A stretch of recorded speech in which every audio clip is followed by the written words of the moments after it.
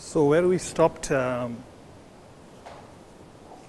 was that ash character plays a significant role on gasifier selection. We will have a separate module on ash composition and its effect on viscosity later on. But this graph that I showed in here, it shows how the ash character can be extremely unpredictable depending on wherever the temperature is, and it varies with the type of the coal. So this is one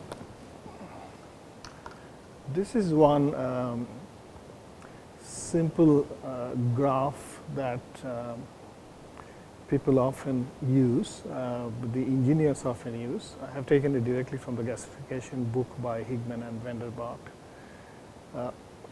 It presents on the x-axis a certain ratio,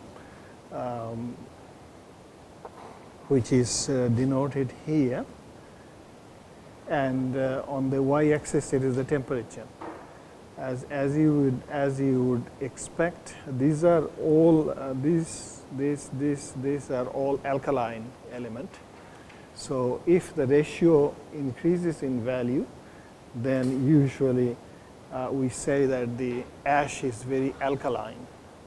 Okay, and if the ratio is 1 or less than 1, then we say that the ash is acidic. So depending on that, a very rough rule of thumb is this is what in the gasifier manufacturers often use, and it has been developed from experimental work, significant amount of experimental work and expertise, that if the ash is very acidic, then it can the temperature, fluidus temperature can vary significantly. And if it is in this region, the alkaline region, then the fluidus temperature varies, and then beyond a certain ratio, the temperature becomes more or less constant. So knowing the ash composition is quite useful, important. Nevertheless, it is not the sole predictor. I mean, you cannot say that this will work for all types of coal, low rank versus higher rank. You still have to go into the nitty-gritties quite a bit. This gives you only fast impression, rule of thumb, nothing else. You won't develop any, you won't make any decision based on this and this alone. Temperature is the temperature at which the ash becomes fluid. Because as I discussed the other day, if it is entrained flow gasifier, then the ash has to become liquid and it has to flow. If it is dry ash gasifier, you will not allow a temperature to occur that will make it fluid. And if it is fluidized bed gasifier, then you will be somewhere in between, but it should not be, the ash should not be semi-solid, semi-fluid, because then it becomes difficult to handle. So that's why this is extremely important. That's what it means.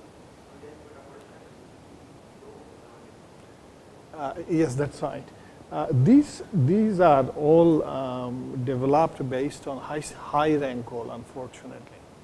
And it's primarily because a majority of the gasification experience has been on high rank coal.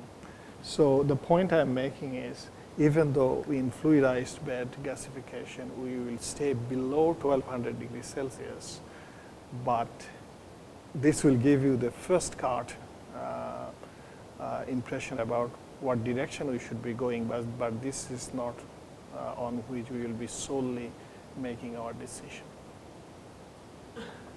Now, the other thing in here is that, okay, inside the gasifier, the temperature can be 900, as indicated by the thermocouples, the gas temperature, the void temperature, but the particles can be easily 200 degrees centigrade higher particle temperature.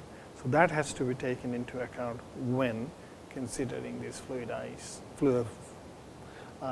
temperature or fluid house temperature.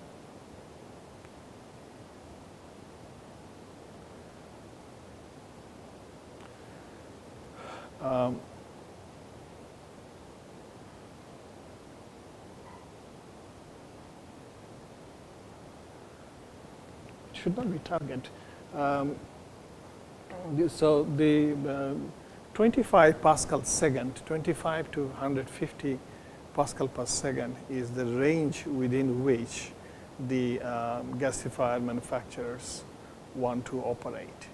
Because if the viscosity is too low, then as I said the other day, the ash will flow out very, very quickly, not matching with the rate at which it is being formed, and therefore the water wall will not remain protected. And if it is over 150, then there will be a lot more deposit. It will not be flowing out. Then that will impede the heat transfer. So the watt target is not the right thing. I did change it this morning. Maybe I forgot to save the file. Slagging gasifier and drain flow gasifier. Correct.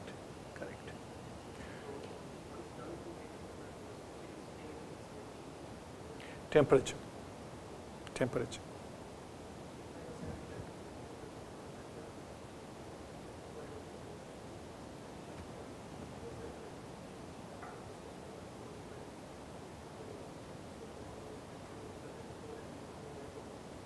Yes, that's right.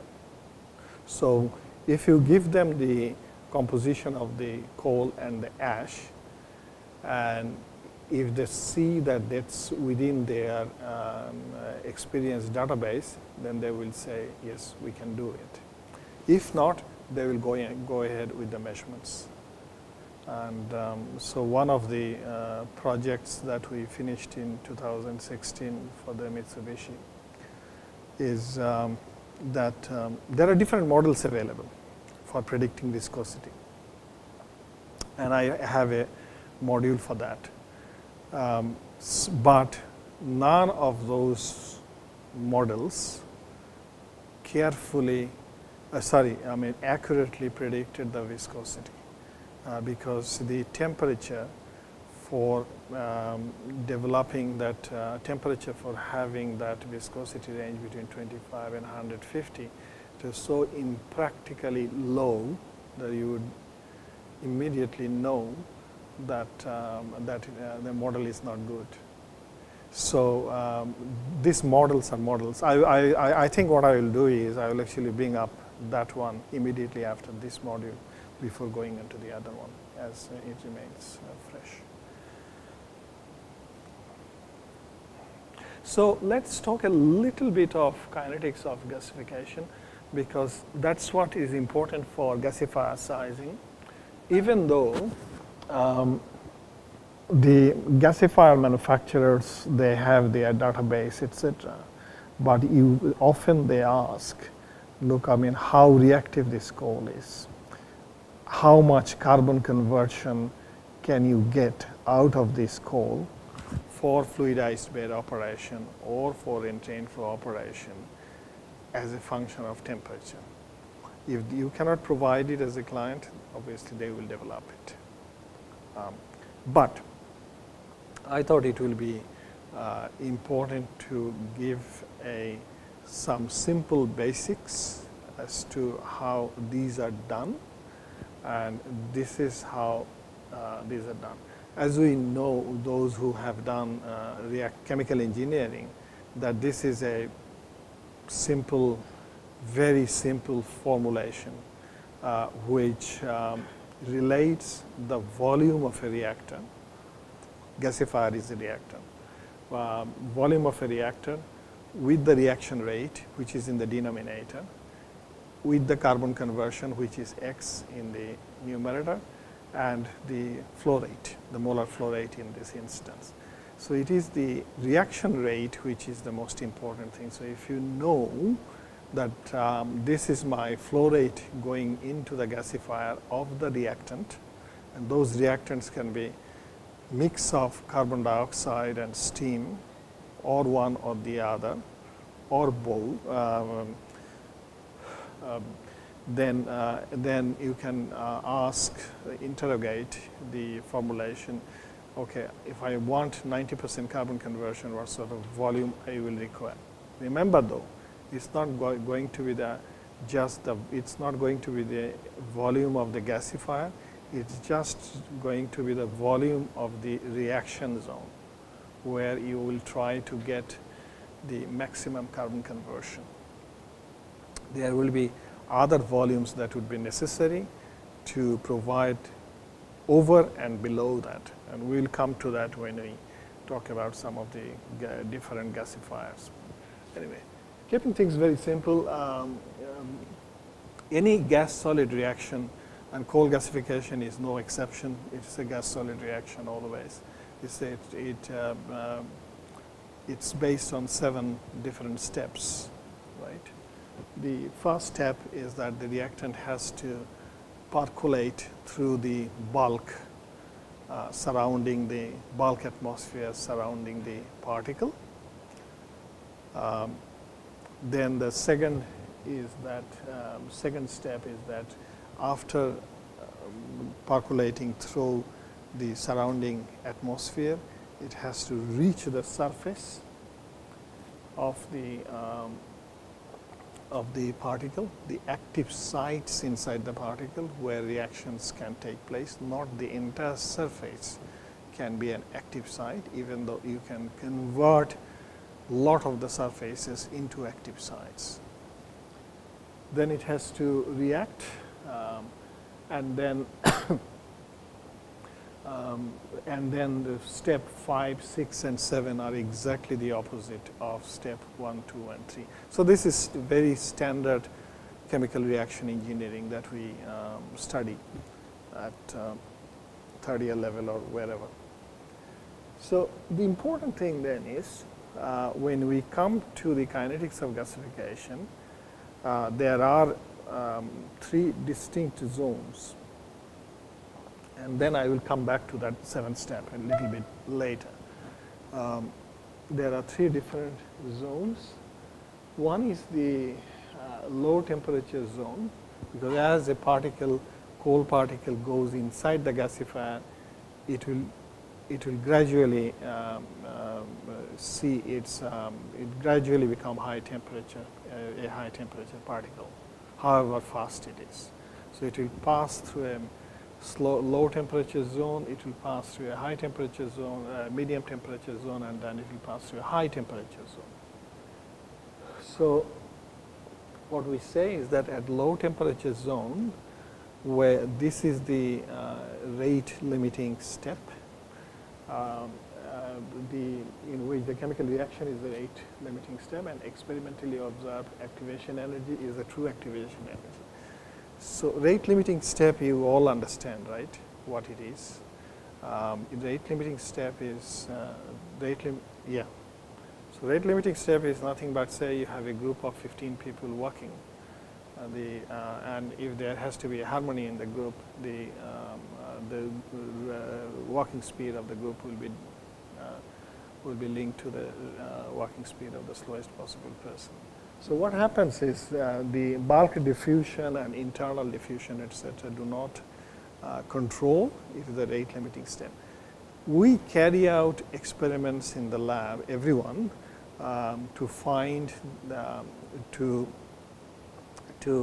calculate the activation energy and the pre-exponential constants at the low temperature zone. because that will be a true chemical reaction controlling zone, and therefore whatever activation energy you will get is the true activation energy, even though in reality that's not what will happen. I will come to that.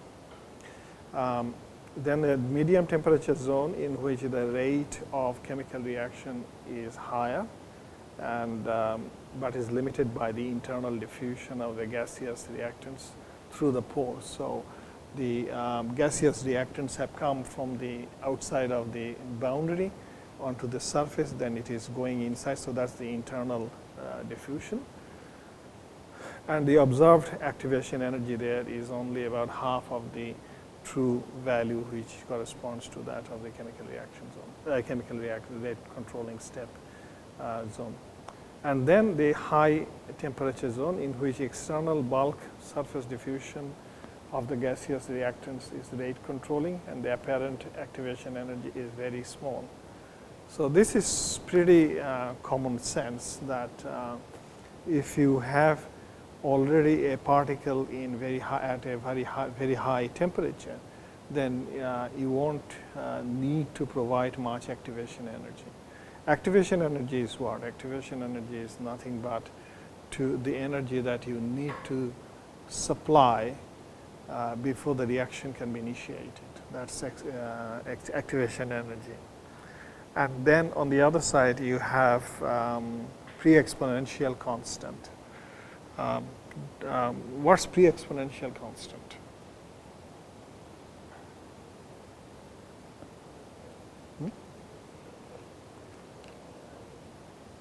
So it's a frequency factor. Frequency of what? Between?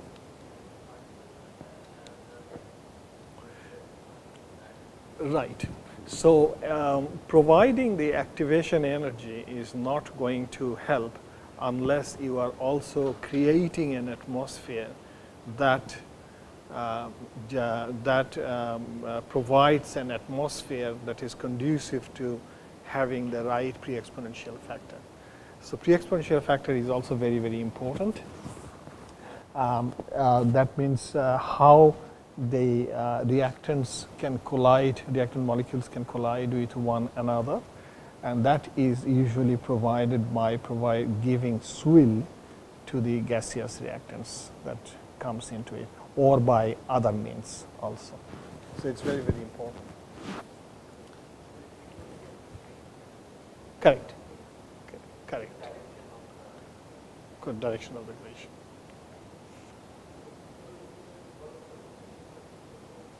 Yes. So internal diffusion, bulk surface diffusion are two different things.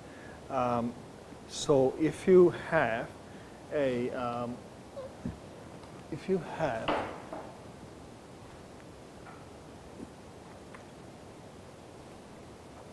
if this is your coal particle, for example, very idealized coal particle, then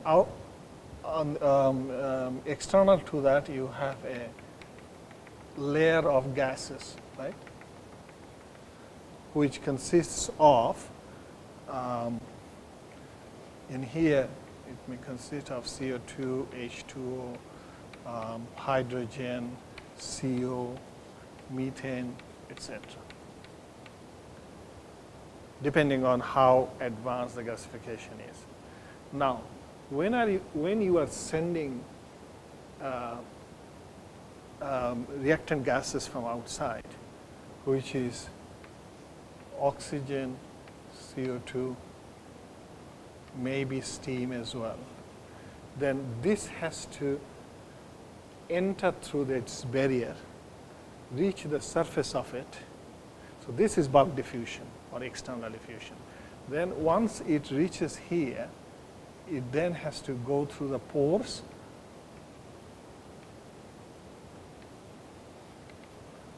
and then get into the active sites. So this is internal diffusion. So that's step number 2 over there. And this is step number 1. And then it takes the reaction, and that's step number 3. And then the products then go out through the overcoming the internal diffusion barrier there on the way out, and then 4, 5.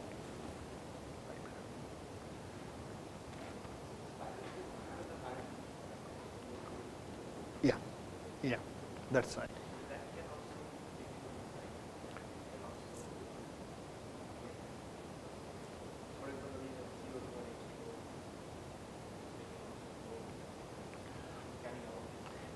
They can, in situ they can, if you are providing the atmosphere for doing it. Usually what happens is, because pyrolysis is very fast, a coal particle disintegrates very quickly, and it develops a pressure as well, and the pressure of the volatiles actually forces it out. And therefore, usually it doesn't remain as active as the other ones that you are required to feed in. So it's important to realize that some of these can take part, but not much. What is not much? No one knows.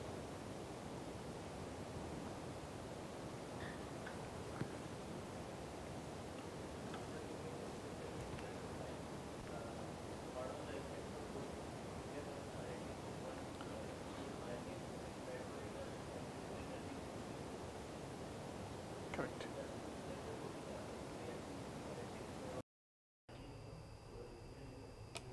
At the end of the day, that's essentially done by different factories.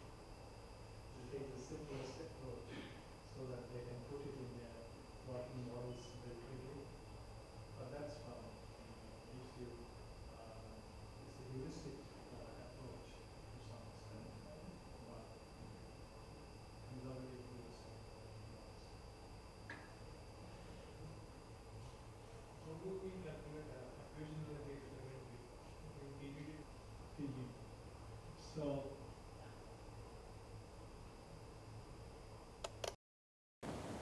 So what happens is, you can carry out experiments in the TGA. Maybe what I will do is, I will have a couple of slides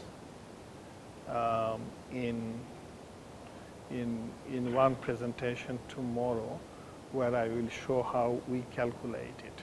But let me tell you how we calculate it. So you put a certain sample of mass in the TGA.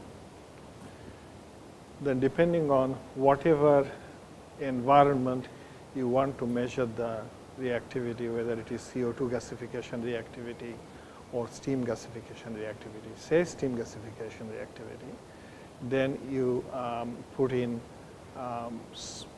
the amount of steam that you want to put in. So in a gasifier, for example, in the overall atmosphere, steam will be about 15%, 1.5. So, so you are looking at, beyond that steam will have no effect, beyond that steam will have any effect of controlling the temperature, nothing else. So you mix the gas with 15% steam, and remaining 85% is the inert gas. So that can be high purity nitrogen or helium or argon, whatever is cheaper. So you take the particles of the appropriate size, and you can do experiments with different particle sizes, 25 to 35, 35 to 45, 45 to 55, 53, 53 to 63, so and so forth. You can go on. And then you feed that gas. You then measure the signals to interpret at what rate it is losing weight as a consequence of gasification. And you do that with char, not with coal. Because if you do that with coal, you will see the total effect of pyrolysis and gasification. So you do your pyrolysis experiments first. That will give you the weight loss signal or weight loss curve. You keep it, then you do the gasification work with the char, which you have generated from your pyrolysis experiment, and then subject that to this kind of test. Now, how do we measure it? How do we actually calculate it? So you can do it in different ways.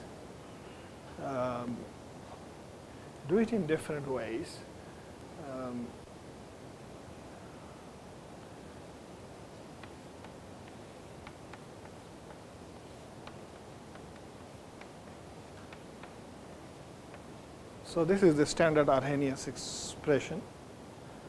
Here, this is the pre-exponential constant, this is the activation energy, and this is the reaction order, right? So there are at least 3 variables. So you need to have at least 3 measurements, but usually it's much better to have a lot more than that. And on this side, you have dW dt, weight loss as a function of time. Then if you have all of these 3 variables, and then if you you can calculate the reaction order first, and then if you start plotting as a function of temperature or inverse of temperature, this is in Kelvin, this is in reactivity, which is nothing but reactivity, then you will see some distinct region. So these are 3 different regions.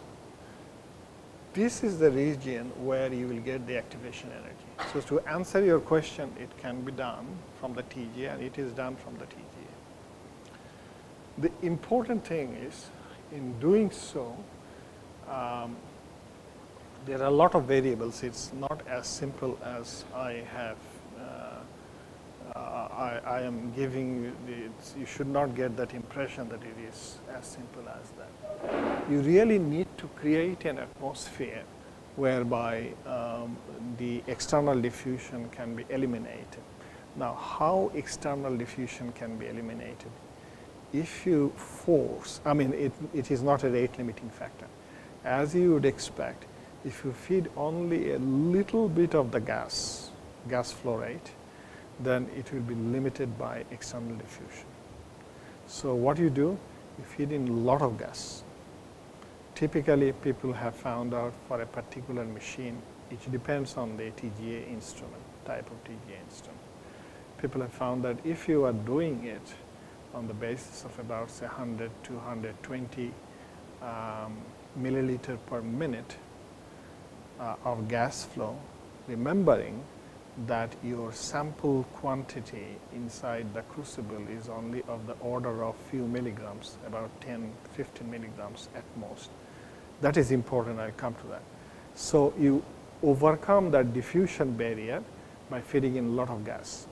So you create the condition that way. You also overcome the external diffusion by putting in less sample. Because as you would expect, if this is your crucible, and if you fill it up, then the gas will find it difficult to penetrate. So what you do is you fill only, or you put only tiny amount. Again, this is the first thing that the students study to establish that for this particle size, I will be using only this much sample so that I can eliminate with as much certainty as possible the external diffusion, and that certainty is about 10 milligram. Anything over than that, you will be slowly going into that. But in a real gasifier, what happens? In a real gasifier, what happens is the particle goes through different temperature zones, low temperature, medium temperature, and then it goes straight to the high temperature zone very, very quickly, right, depending on the particle size. So, in as much as knowing the true activation energy is important, fundamental information, that this is the maximum amount of activation energy that you have to provide by either preheating the reactor with gas or some other means. The actual activation energy will actually lie between any three of these. But nothing is, what I am saying is that it's not as if knowing the true activation energy is not important. Here, this zone, low temperature zone, true activation energy is the guiding factor. That amount of activation energy has to be provided somehow, even though here the activation energy is only a fraction of the true activation energy.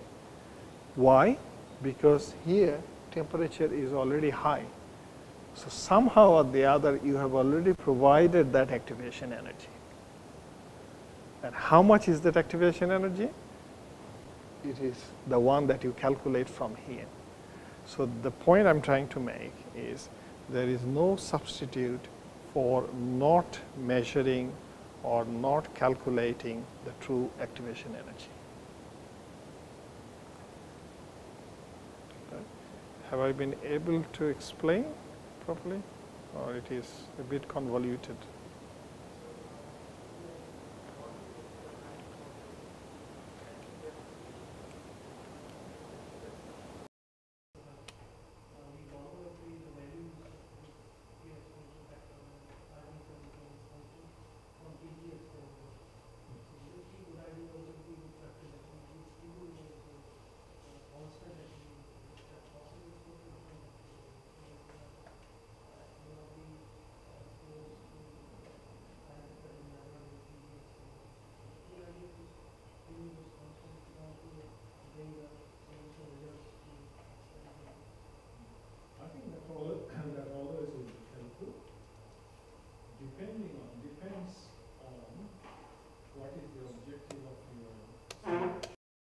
If the objective of your simulation is to predict the gas composition and carbon conversion at the outlet, then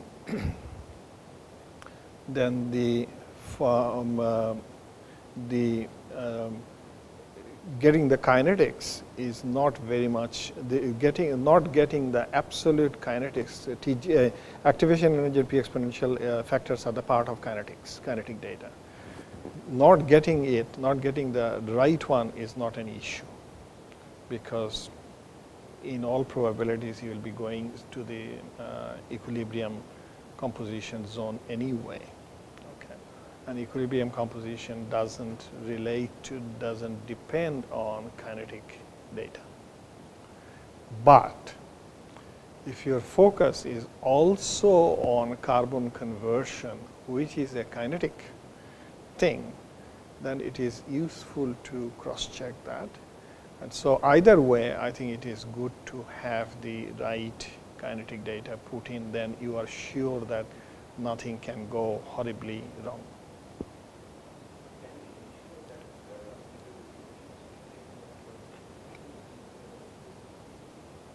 Yeah. Yeah. So, what happens is, yes, you can do that experimentally.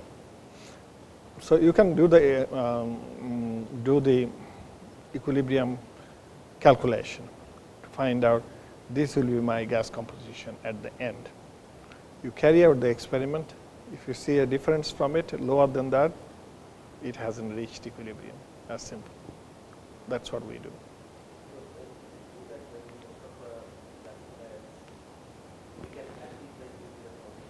More or less. Because that is the upper limit, more, and that is what you try to achieve. Underachieving is not an option.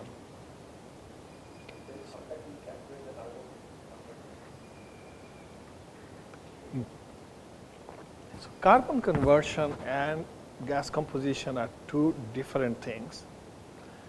One doesn't rely on the other, truly. Because as you have the coal particle or the char particle, and it is being gradually eaten away by the gasifying agent, say steam or carbon dioxide or all, it will give you the gas, carbon monoxide and hydrogen, etc. Right?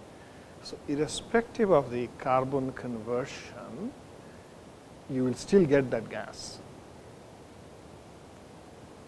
Right? So whether the carbon conversion is 30% or it is 95%, you will still continue to get the gas, which will contribute to your gas composition. Now, so I'm talking about, say, char gasification now. From pyrolysis, you have generated whatever gas you have generated, CO, hydrogen, CO2, methane, etc. Then what remains is the char, and that char is reacting with your reaction agent, carbon dioxide, water vapor, or steam, and oxygen. So the point I'm making is, you will still get your gas composition for a certain temperature, irrespective of where carbon conversion is, here or here or here. But obviously, your objective is to get the highest possible carbon conversion. Otherwise, you are wasting the fuel.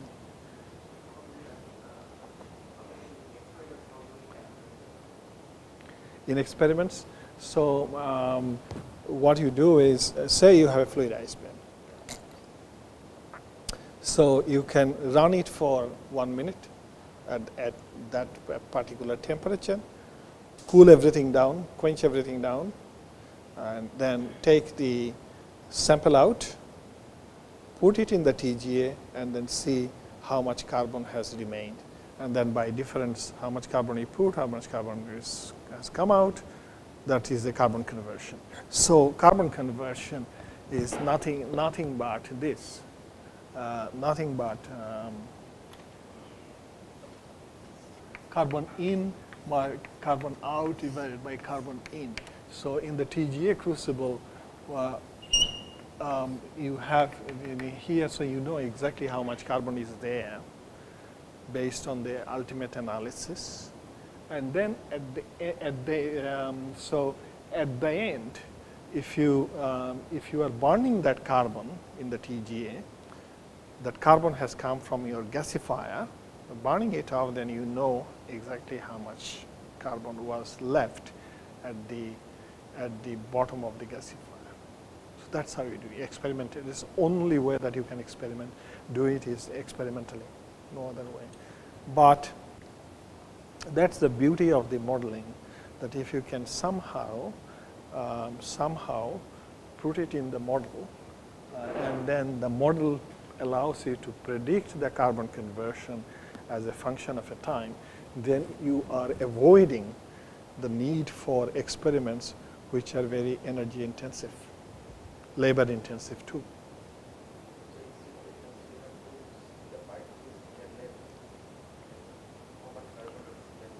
Correct. Correct. So in simulation, you will be doing an elemental balance anyway, right? So one of the elemental balance is of carbon, and that will give you that. That's why you provide turbulent flow condition so as to overcome the diffusion barrier, so that the diffusion doesn't become a rate limiting step. So in the TGA experiments, to calculate the activation energy, you create a condition which deviates you away from laminar flow region into the turbulent flow region. And that is the rule of thumb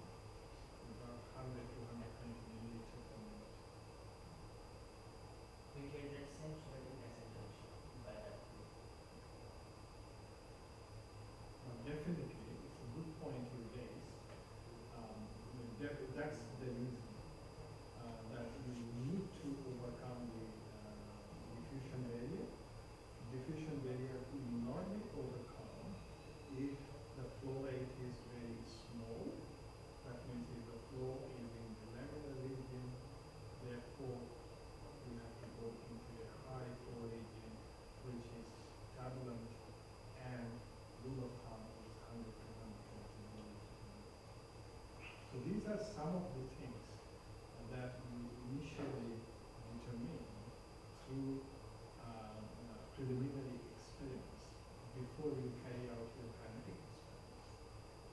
You determine what should be my gas flow rate. Otherwise, how you know whether you would put in 20 milliliters per minute of gas flow or 20,000 milliliters per minute of gas flow. So that's an absolutely fast necessity experiments that one has to do. The other one that one has to also do is to sample quantity.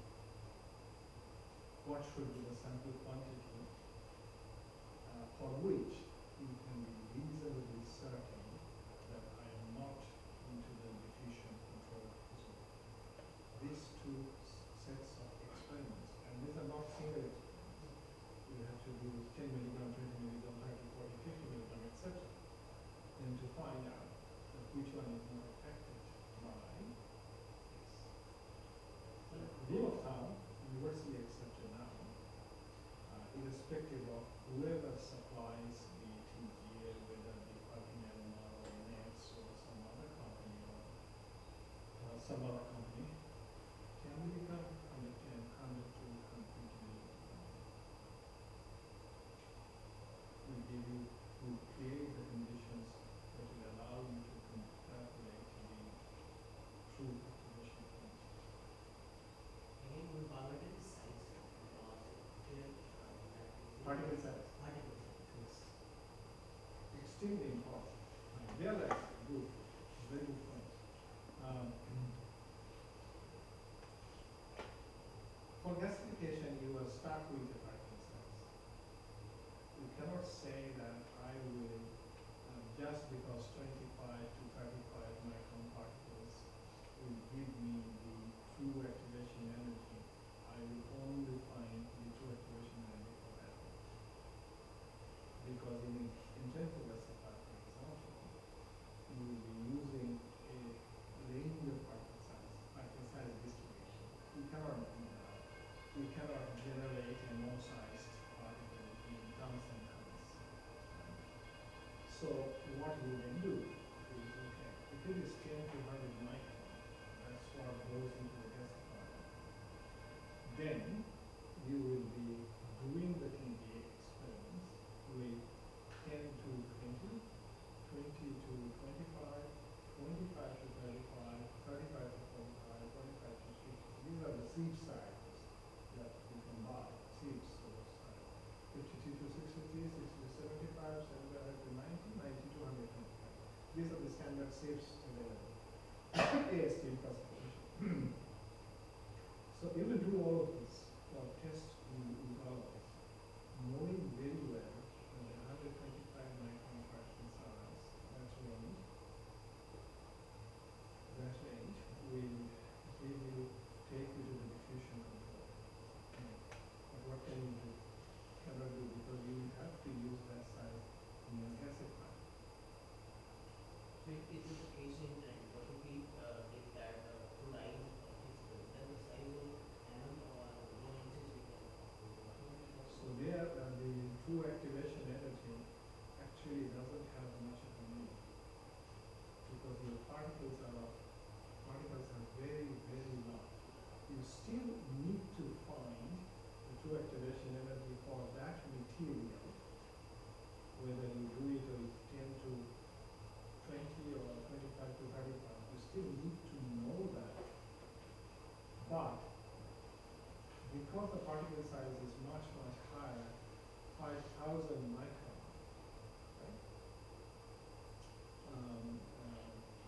Then the model takes care of it by incorporating the effects of heat transfer and everything through the layers of the particles. which one? I think Shantanu is a much better person to talk about that. So there are ways of calculating, there are heat transfer models that you can develop of first principle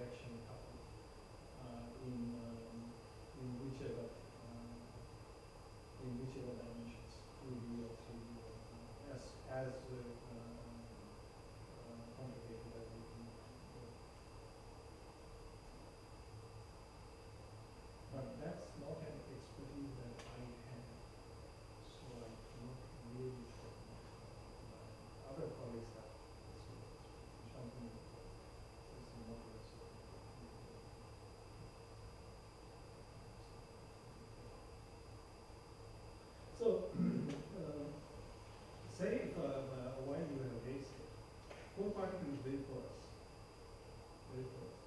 But if you make briquette out of coal, you know briquette, right? Briquette is very compressed coal. Coal briquette is very compressed coal. So there, the conduction will dominate convection. But in the porous ones, everything will become into consideration, not just conduction, but also convection, depending on the temperature range that was technically subject to lead to also radiation. So when we are measuring the energy, activation energy, we are lining with one constant. Where? When we are measuring the activation energy, In all probabilities, we are lying in zone 3. so but we will get the kinetic control in zone 1. So zone 1 is giving you the activation, true activation energy. That means zone 1 is giving you the information how much energy you need to provide. When you go to zone 3, where you are saying the temperature is already high, you have already provided the energy. Because you have you have generated the temperature, you have generated the activation. So you know where I come from? You need to know the true activation energy, because that's the minimum that you need to supply. If you supply a little bit more, that's even better. So knowing the activation energy from this zone is extremely important. But that amount of energy you need to supply somehow. We will measure the energy, content of energy. Sorry? The content of energy. Now, activation energy means, say you have two reactants in this case, one is a gas, one is a solid.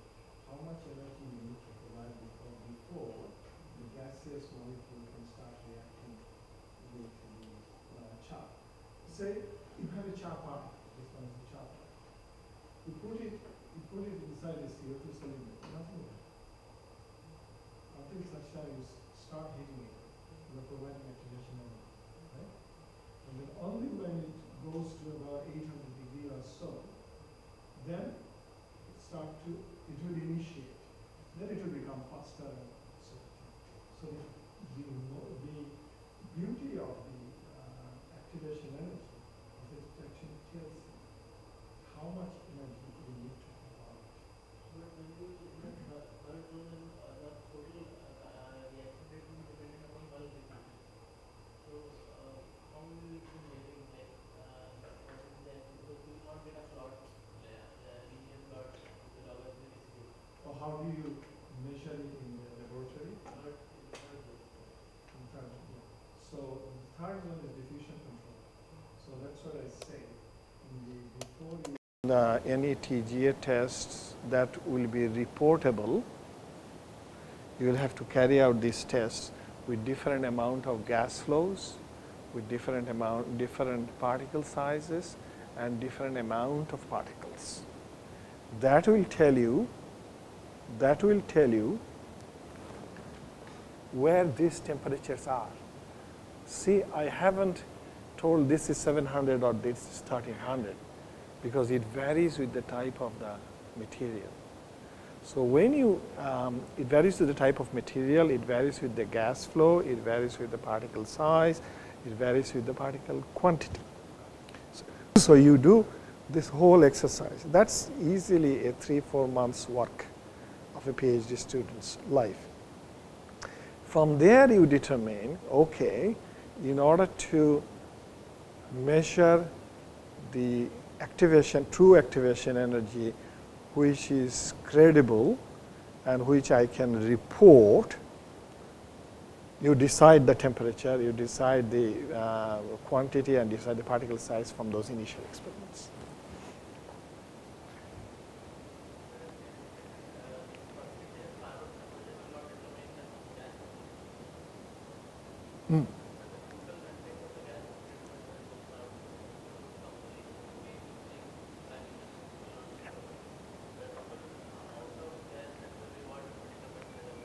True, true, very true, very true.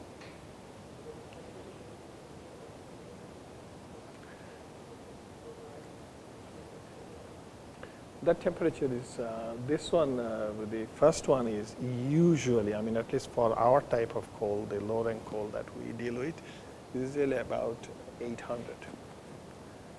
Anything you go over 800, then you are into the diffusion control zone. Pore diffusion, and then the third one is bulk diffusion. Bulk diffusion is, bulk diffusion and pore diffusion are very, very close, about 900, 800. One is 800, the other one is 900. So if you, true. If you take a coal from the one state and the another state, you cannot say that this will be the same. You really need to carry out the experiments. And biomass, exactly. Biomass is even more different, even more difficult. So there is not much data there. How they account for this? They frantically look for who has published what. So some experimental data. And because for the modelers, the problem is they want preferably an algebraic expression which can be easily fed. So, but in ideal world, you will need a person who has got very good modeling background, a hands-on modeler, and some understanding of experiments, not other way around. Because if you have too much hands-on experience with experiments, then most of them take the view that modelers are useless. So models are just churning out some number. So it's good to have some. So that's how they do it. So it's good to have some appreciation of the experimental work, because otherwise, in what condition that experimental work was, experimental data was generated, you are not sure.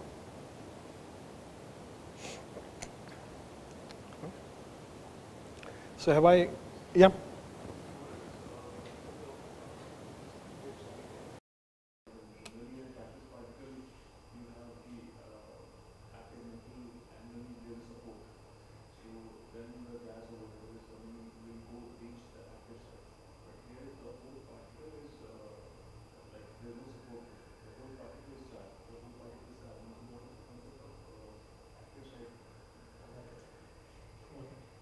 So let me go back one step. Catalysts do not work at high temperatures. Catalysts simply die at high temperatures. For entrained flow gasification, no concept of catalyst, no concept of catalytic elements coming in. It's only for the low temperature gasification. Now, what is low temperature gasification? Either fixed or to some extent realized. And so there, the concept of active sites means where you also have those catalytic elements present. Now, exactly where they are present, you won't be able to measure very well unless you go to transmission electron microscopy and find out. Have along with carbon, potassium, or sodium, or calcium, or magnesium, which are catalytic elements. So for entrained flow gasification, it's not a problem. So when I said active site, I should have said entire surface for entrained flow gasification. For low temperature gasification, active sites are the ones where you also have the simultaneous presence of the catalytic elements. Have I answered your question though?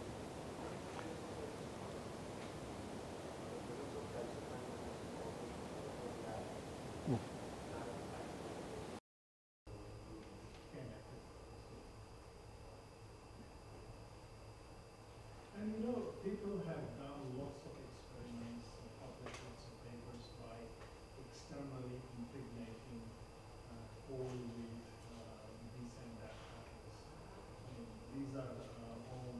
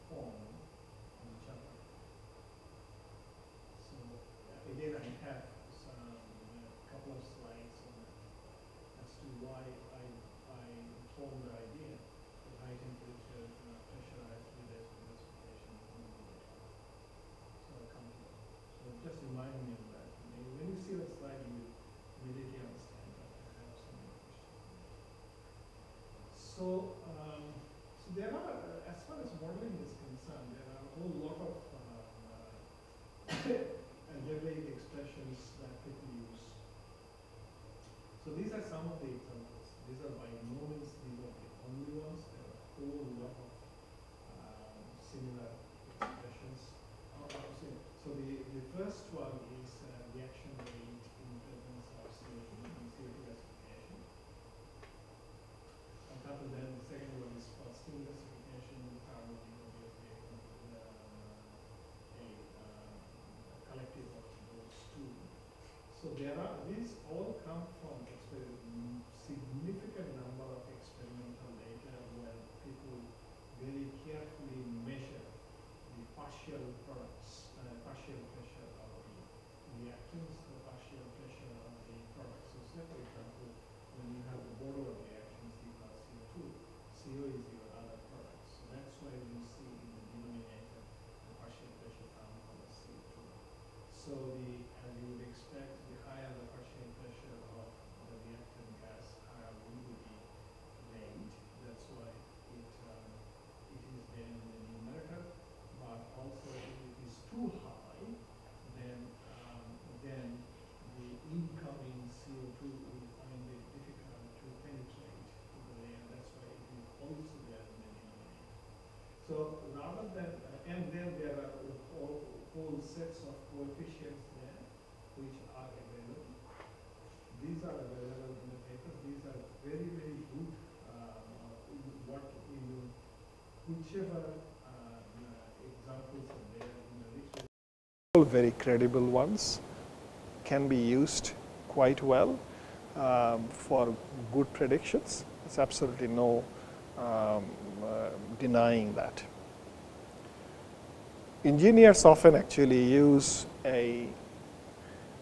this sort of a lumped reaction model, so which is the reaction rate equal to the pre-exponential factor and the activation energy with an approximate reaction order. The reaction order for coal or char gasification does not vary well beyond 0.6 and about 1.5, 1.6. I haven't seen any literature which goes to reaction order of 2 or higher at all. So if you are doing based on even a reaction order of 1, you will not be very far when you predict the temperature distribution from the model inside a gasifier. And predicting temperature distribution inside a gasifier is very important, because then you know whether you are creating a condition that takes you closer to the formation of the liquidus temperature. That's why. Right. And then this one in here, the overall reaction rate. So you can see that the point that I was trying to make previously, I have taken it from the gasification book by Higman, because they are one of the most practitioners in this. Where in which zone you will be mainly staying at the chemical reaction control zone for calculating the reaction rate under true chemical reaction controlling steps. This was done for I believe for bituminous coal, but they haven't stated it. But looking at the figures, that's what it looks to me. That they have measured it for the bituminous coals. The point here only point that I would like to make here is that if you want to measure calculate the activation energy, true activation energy, then you will be better off to carry out the experiments at the low temperature. Exactly what is low temperature, that you'll have to do from all the sensitivity type of experiments that I mentioned before. Now, this is the one which is also very important. This shows, again, this is from gasification book. If x-axis is my particle size, so very large particle size for fixed bed or fluidized bed, to very small 100 micron or less for entrained for gasification, then see the residence time. that is required inside the gasifier. And this, if you can recall, on day 1, I showed the time similar graph for combustion, which was of the order of milliseconds. Here is order of seconds and significant number of seconds. So, as you would expect, as the particle size goes higher and higher, you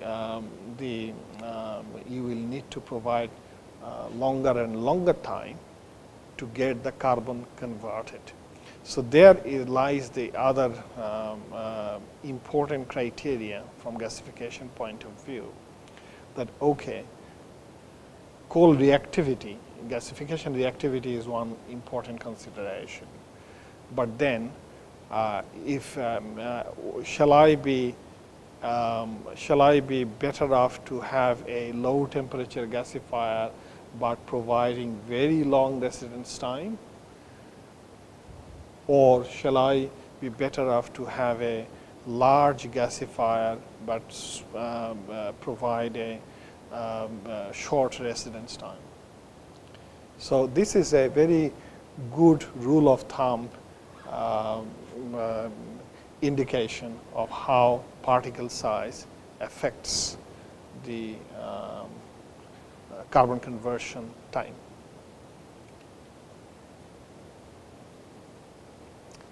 And it is order of magnitude higher than what you need for combustion.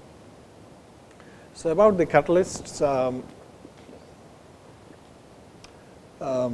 the uncatalyzed, these are some of the externally added catalysts people have experimented on, in addition to calcium and magnesium, which are inherently present. People have tried, obviously the uncatalyzed reaction rate will be less than the lithium based catalyst based reaction rate, which will be less than sodium, less than potassium, less than rubidium, less than cesium. The other two, the last two are not practical ones at all. In fact, none of these actually practical on a large scale.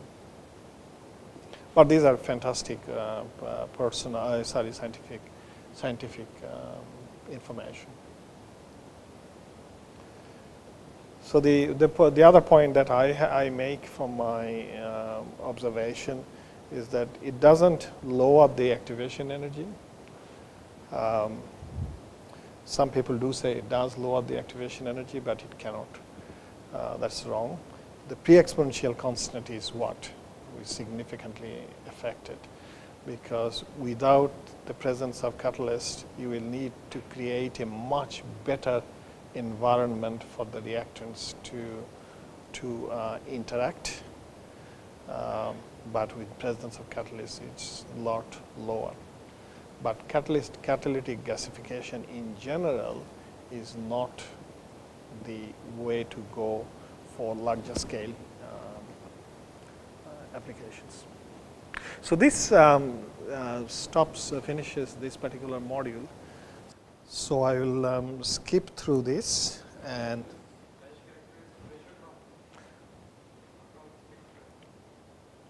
across a bed of ash. No, it is absolutely non-standard procedure. It's my procedure.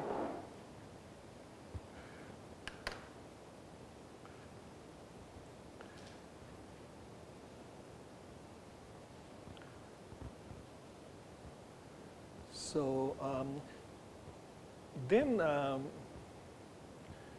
so apart from the ash, the other important aspect is the physical characteristics of the coal itself, because it is coal which goes inside the gasifier, not char. Char is formed in situ.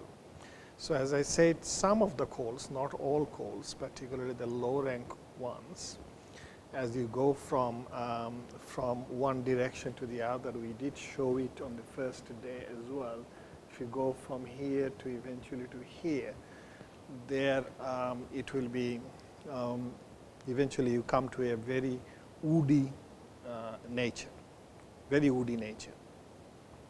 And that's very important to understand. It happens for the low rank coal, It happens, of course, for the biomass also. So, in as much as the first three types can be converted by gasifier, but when the coal comes into the last stage or the biomass comes into this last stage, it will be very difficult to convert that through gasification, very difficult because it is so woody in character. So, what do you do with it? If you cannot convert it through gasification, then you convert that one to combustion, through combustion. And as I showed on day 2, that day 2, I left my water bottle outside. As I showed in day 2, the first reaction is the carbon-oxygen reaction, even though it is partial, only little bit of substoichiometric oxygen is given. So, this is the type of material you use for combustion. So, that when it comes at the bottom of the gasifier, where you do the carbon-oxygen reaction, you try to convert this type of material, and that is a matter of gasifier design.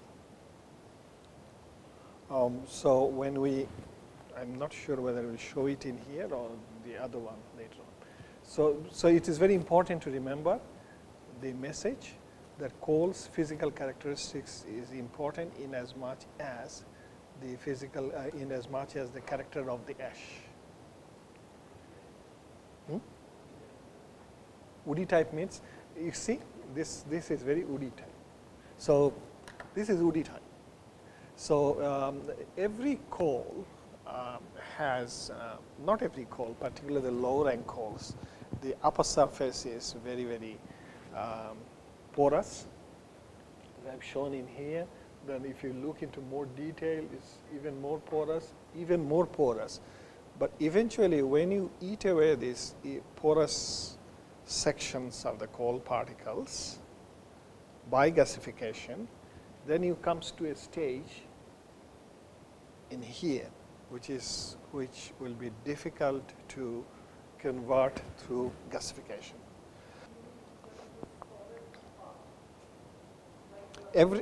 Everything is solid, but it is not porous at all.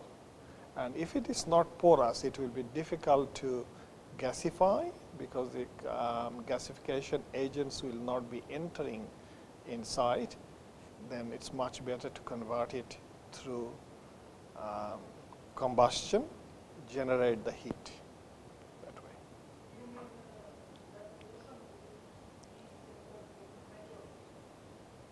Very mature coal to some extent, yeah.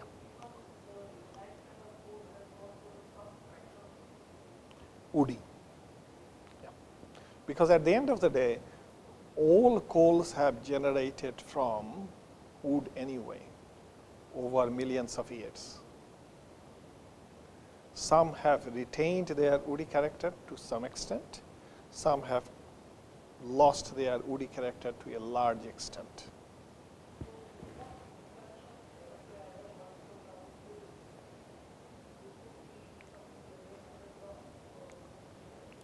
Even lesser, even lesser.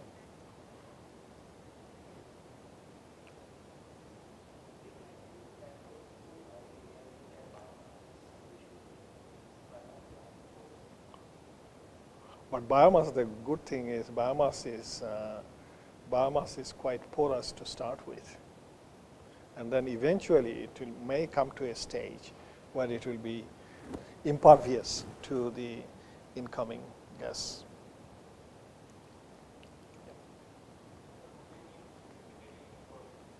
Woody means, I think I should have said impervious rather than woody. I should not have said the word, used the word woody. It's misguiding. So impervious. And then we have seen this as well. We have seen this as well. Now let's come to the different types of gasifiers, which we have shown only in a schematic in their previous slides. So, the first one is the moving bed or the fixed bed gasifier. So, you have and this can operate at high pressure. So, steam and oxygen, I mean the gasification agents are fed from the bottom. Can you see from the distance because I am sitting here? Yeah. Okay. And then the coal comes from the top. This is the feeding system. There's the lock hopper, and so the highest or the incoming coal essentially sees the lowest temperature gas going up from here. So, this is a countercurrent gas solid flow. It is hottest at the bottom, coolest at the top. So, there is a temperature gradient. That is important.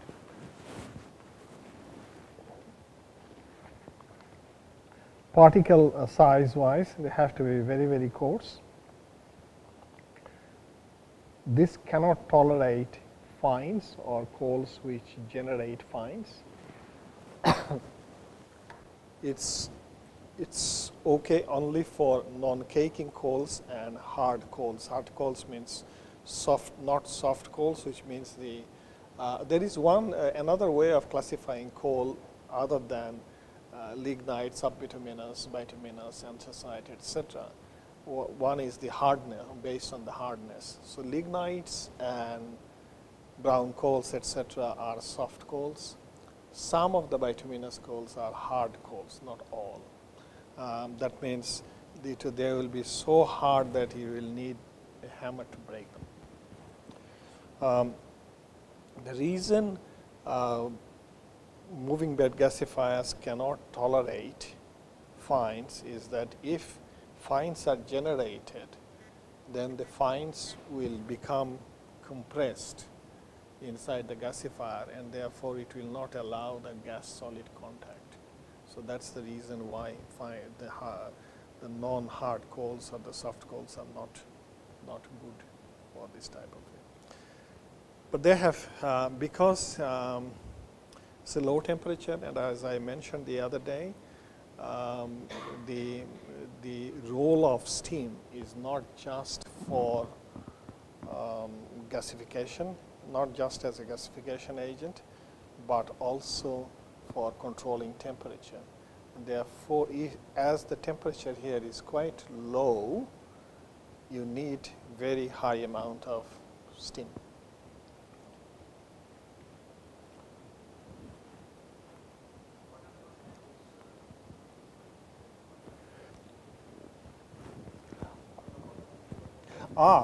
Okay. So, at the topmost layer, what you have is incoming coal, the unutilized steam that may be in the form of water or maybe not. And of course, if you are sending the oxygen through air, then that will also be there. So, that is what it means. So, in the freeboard from where the gas is extracted after the cooler, in that region, these are the ones that you will be having. Of course, then you will be separating the incoming the coal through the cyclone separator anyway, apart from the gas that is generated. So, that is the point. Caking. Caking is like, just like cake. It's some of the coals, as you hit them, they just become cake. They melt, and then they just become unpredictable in their behavior or different shape, and the surface becomes smooth, all sorts of things. So, caking coals are very nasty coals to deal with.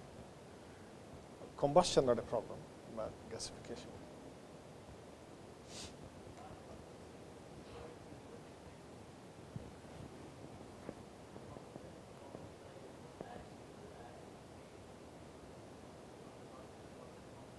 So not a problem. So because the ash comes in the form of dry ash, so that's the one of the advantages. But then because of the low temperature, carbon conversion is low. Correct.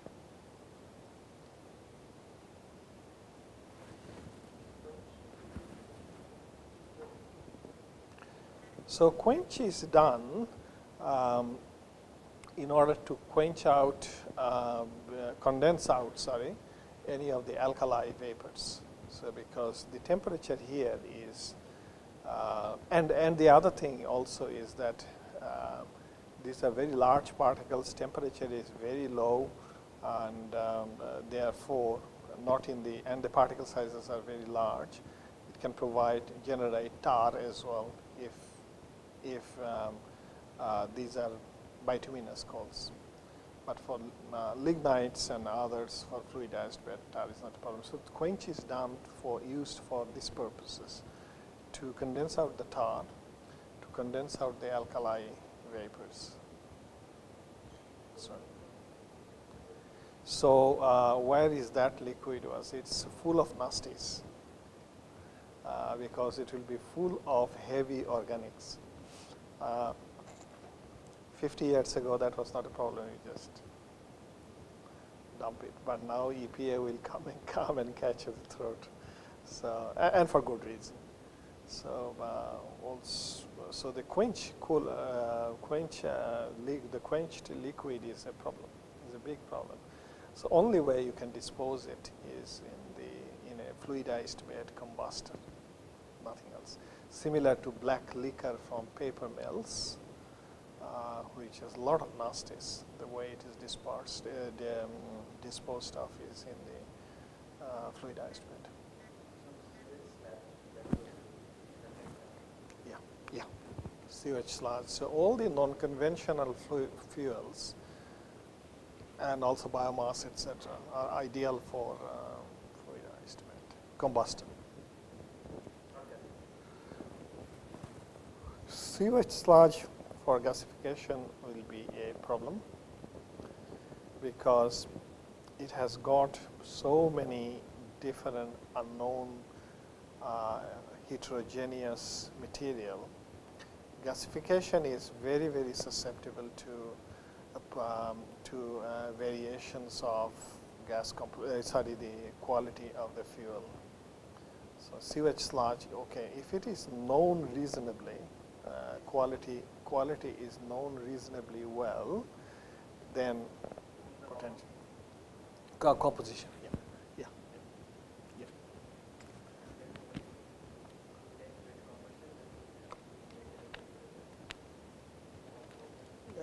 Maintain a temperature which does not create agglomeration. So, for example, in one of the recycling companies in Australia, they are actually a multinational. They had, because they sort out all sorts of things from waste, and so they were feeding everything in a fluidized bed combustor on site. But then the fluidized bed combustor, after a while, it simply won't operate well because it will clog the distributors in the fluidized bed combustor, and it's all because of the variability in composition. And sewage sludge is very difficult to know composition-wise. What comes in today, time to time, seasonal as well, and depending on where it is coming from. So I think sorting is, ensuring the quality of the sewage sludge is really the key. So if the sewage sludge is coming from, say, the water companies have produce a lot of sewage sludge, tell them to produce the sewage sludge or maintain the quality of the sludge in such a way that it is reasonably uniform in composition from time to time.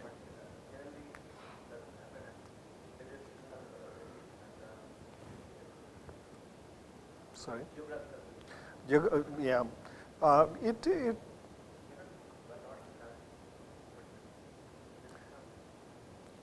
I don't know. We faced that problem. I mean, we means not us, but I mean others in Australia. They faced that problem because they were because Australia is a vast country, so just dumping it in the in well preserved dikes was not an issue, but now it is becoming an issue. So there, that's what they said. That look, from water companies to water companies, the composition of it can, for whatever reason, can actually vary. I don't know why. I don't know the reason. I think the other issue is that what goes in the sewage sludge, the sand and the clay and everything, all the rubbish.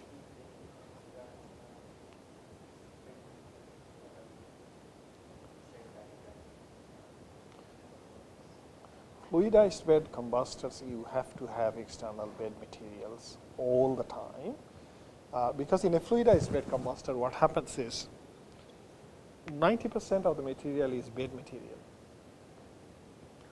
Only 5 to 10% is actually fluid. Sorry, the feedstock, fuel. So that's how it is, always, even though. Gasification is other way, correct. It's other way.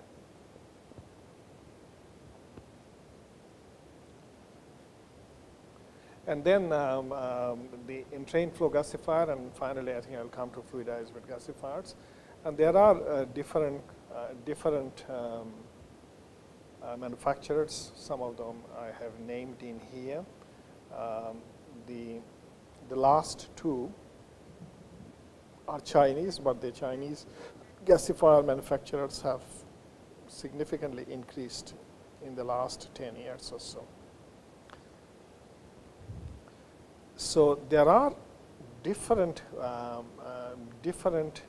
ways of having the entrained flow gasifiers, depending on how you are feeding the coal, whether you are feeding it in a dry mode or feeding in a slurry mode. The slurry feeding ones are the GE and the E-gas. It used to be ConocoPhillips gasifier, now E-gas. And all except Mitsubishi are oxygen blown gasifier. That means it's predominantly oxygen, high purity oxygen that you feed in rather than air. And temperature, no, up until now, no. So they are, in order to have simplicity, they go for simple oxygen feeding, because if you want to feed in CO2, then you have to cool it down. Calorific value will also go down, even though you can calorific value will not go down because you are converting the CO2 to CO in the gasifier. So, but you will not be getting any hydrogen. So there are different philosophies whether you will get just enough calorific value and have all the gas as CO, or slightly higher with a mix of CO and hydrogen, etc. Dry feeding is better in the sense that water is not going into the gasifier, but dry feeding is quite difficult, very difficult. They can, in order to dry feed, you need to have at the entry point to the gasifier or close to that 2-3% moisture only. So what they do is they pre-dry the coal if it is necessary, and then closer to the gasifier entry, they have the hot nitrogen. The nitrogen comes from the air separation plant. Air separation plants produce oxygen and nitrogen. What do you do with the nitrogen? If it is an IGCC, part of the nitrogen can go into the gas turbine, and then the other part can go here.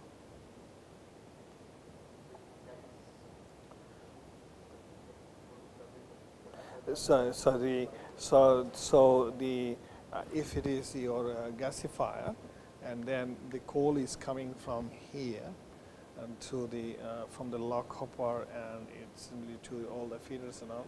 Then closer to the gasifier, you have the hot nitrogen, which releases the moisture from the matrix of the coal.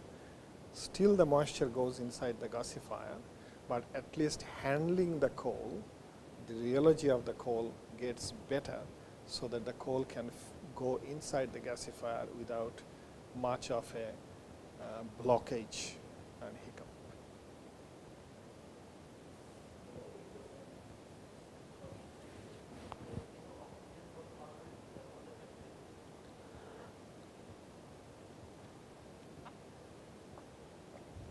You come to that.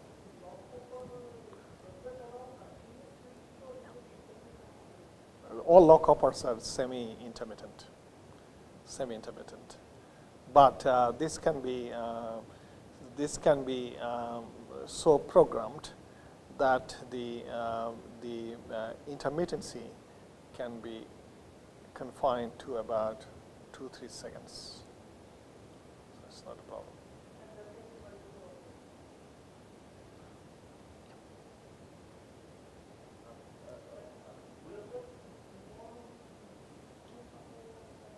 At the end of the lock hopper, eventually inside the gasifier screw feeder. Yeah. And that's where you will have this last bit of heating. Sometimes the lock hoppers, the neck of the lock hoppers is also prone to jamming, so that's where also heating may be necessary. But the design of the lock hoppers have been improving quite a lot, so that those problems are becoming lesser of an issue now. But whatever be the case, closer to the gasifier, you really need to heat it up. And there are a lot of spare heat available anyway. And it's such a small area to heat, because it's closer to the gasifier, even electrical heating is fine. A little bit of extra energy needed. So, Jonathan?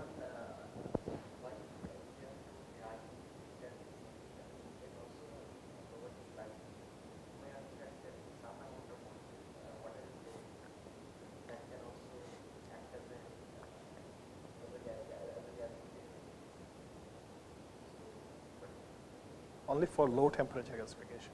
So, say for example, you have the moisture, so Nivelle lignite, so 30-35% moisture.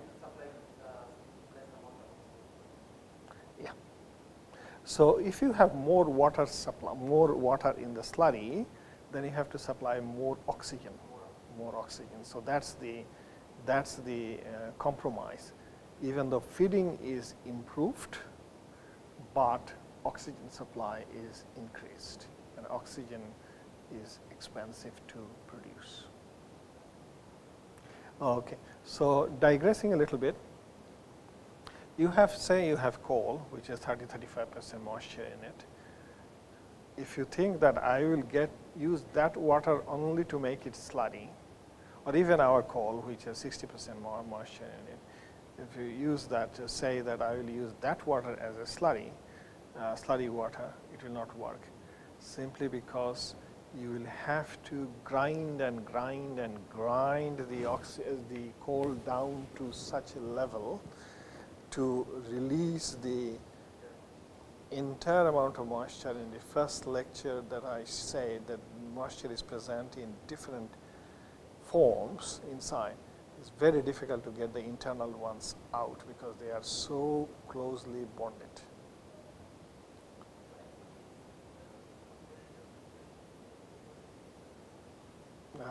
Feeding wise, slurry feeding is simpler, but it comes at a cost because you are sending so much water inside. Coal gas efficiency will drop.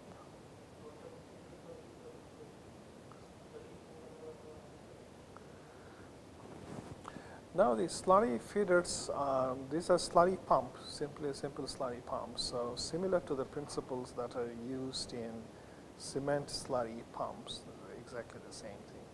So that is well known. So it's not known. As long as you get a pumpable slurry with the right amount of viscosity of that slurry, it's fine.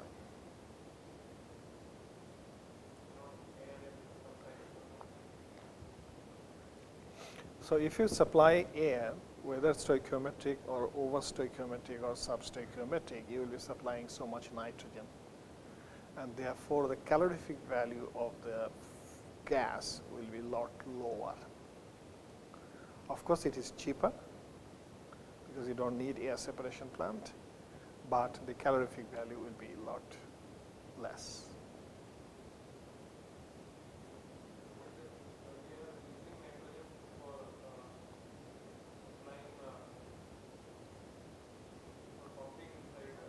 Little bit. Not the same amount as, not the 77% that we have in the air. So this is a way of utilizing that nitrogen inside the plant, even though it's a small.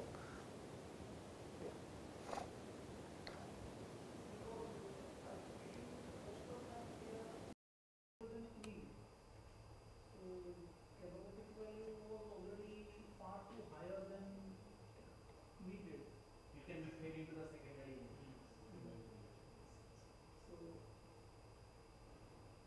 yeah, but then the overall size of the gasifier also becomes too large if I do air. True. Yeah. If you do air gasification, Becomes size of the capex. gasifier, capex will go up.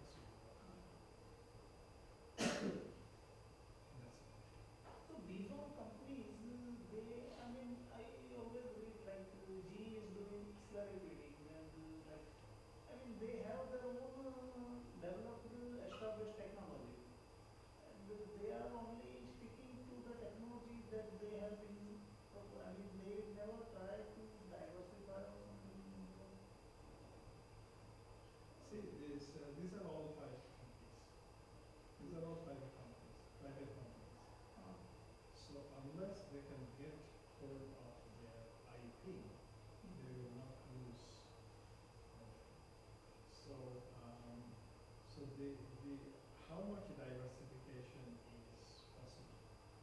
See, in the going from slurry feeding to dry feeding, there won't be much of a chance of having a new patent, unless you develop a new design of the gasifier. That's why you have Shell or Ura or Siemens or Mitsubishi in the dry feeding zone, simply because of the gasifier design. So it's a design IP that, I mean, the process IP that they have on their own. There is, as far as the gasifier is concerned, there's not much of a scope for diversity. So, what are the usual options for air separation? Cold or PAC? Last year, still cryogenic gasifier. Works brilliantly. There's a lot of work on membrane separation that's happening, but still haven't been scaled up. I haven't seen those things playing out. Still, In small scale unique PAC is preferred option. scale. It's a scale issue. Scale issue.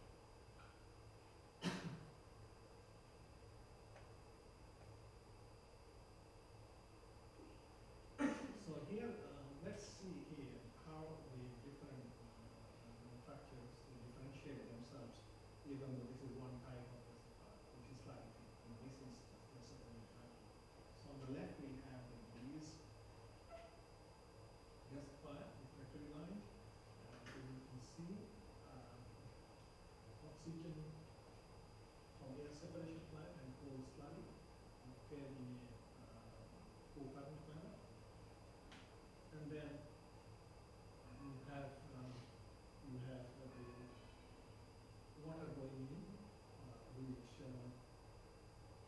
generates the steam, keeps also the inside temperature control. So high pressure steam is generated from the water, and the syngas is taken from the bottom. And slag obviously comes right at the bottom for all the purposes. If you then look at the second on the right, they differentiate by different levels of coal feeding. There is a fast stage coal feeding at the bottom part from both sides, and then the top part which is much smaller than there we have the second stage. So the Stage, what actually happens is the oxygen is sent, and that's where the C plus O2 reaction takes place.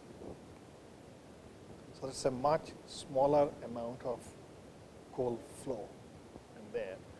In the first stage, also the sum of the char, the unconverted char from the first stage, it also drops there. It gets converted into the combustion process, and then everything then goes up from here to there, and through this reduced cross-sectional zone, and that's where you get the other gasification reactions occurring. So, and the syngas is taken from the top, and then it generates steam. It's cooled, and then it goes to the cyclone. The candle filters, and if there is any unconverted char, there will still be unconverted char that is fed back to where? Not in the first stage, because the char has become quite unreactive. There is no point trying to convert it through gasification. It is simply build up, so it goes to the first stage. So this is how, even though it's the same slurry feeding, this is how manufacturers differentiate themselves in their offering, and they get the IP that way, patent that way. So this is just one example that I showed.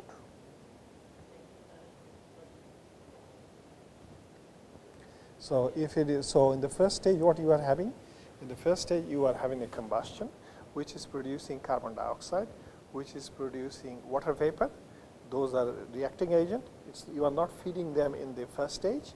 They go up, and then they react with the okay. No need in the slurry gasifier, because there is so much water. Okay. So what is slurry feeding? The slurry feeding, you have the solids content is only about 40%. Rest water. Huge amount of steam.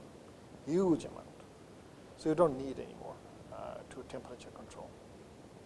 So the point I'm making is that this also, as you see, is actually also a two-stage gasifier. Even though they don't call it two-stage, but clearly it is evident that it's a two-stage gasifier.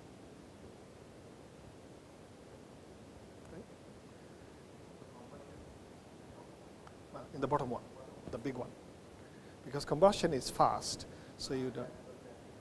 Correct. Combustion is fast, so you don't need a taller one. That's why it is like that. And you are having the bigger one at the bottom, the first stage, simply because you can feed it from different directions.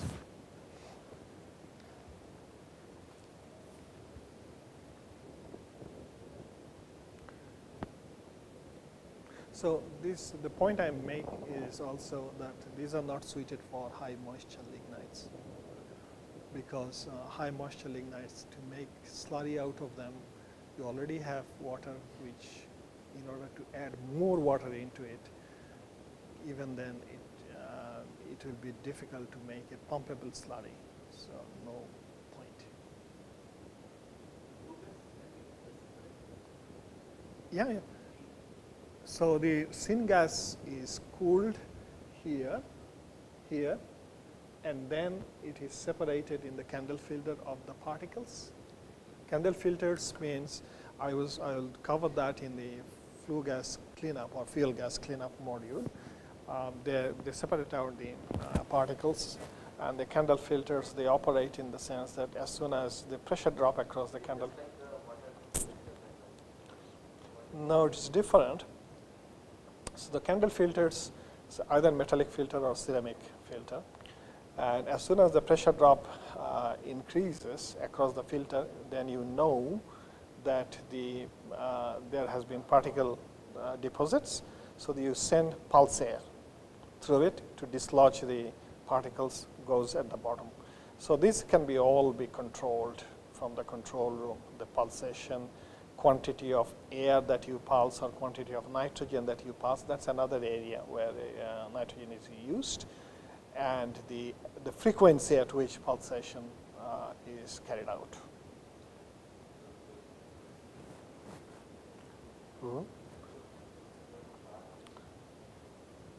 And the only difference is it's a bag over there.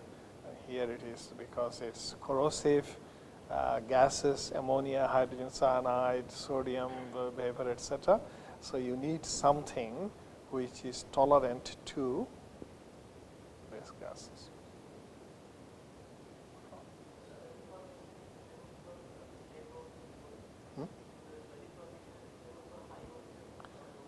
Low moisture. Low moisture. So if the coal has only 10, it makes sense to put in 60% water. But if the coal already has 30, 40, 50, 60% water in it, it doesn't make sense to put any more water. But it's a good question, though. It's a very pertinent question. So, why can't cyclone be used for the separation of chemical?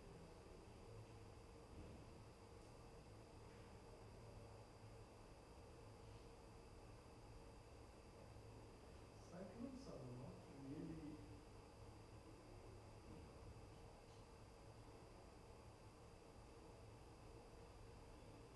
Because I have seen in some paper in CLC they use this cyclone system. In CLC, they use cyclone because you have to separate the oxygen payload, hematite or metal salts, etc. from there. But here, there is no dead material. Here, there is no anything. So in fully isolated gasifiers, you see cyclones all the time. But in gasification case, I think the reason for having a metal filter is ceramic filter or metal filter is predominantly the nature of the gas. That's why the ESP or the ultrasonic precipitation or the vacuum filters is not a preferred option.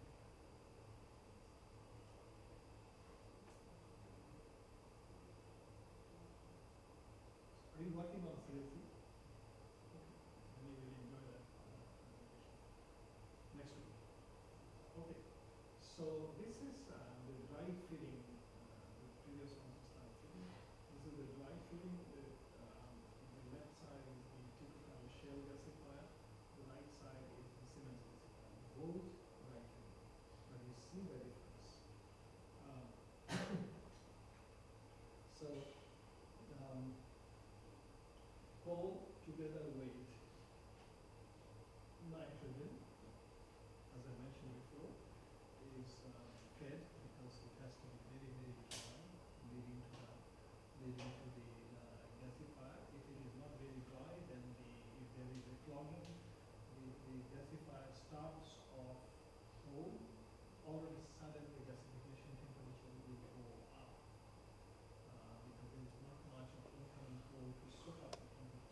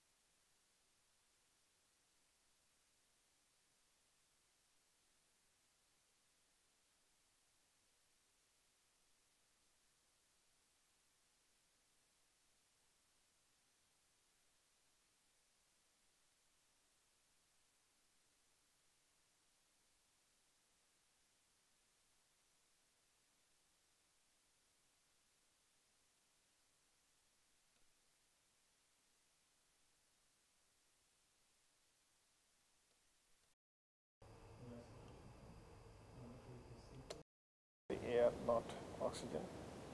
And number 3 is the CO2 is a lot less, so not bother with storage. So that was the philosophy when they first started. Now their philosophy has changed. Geosequestration.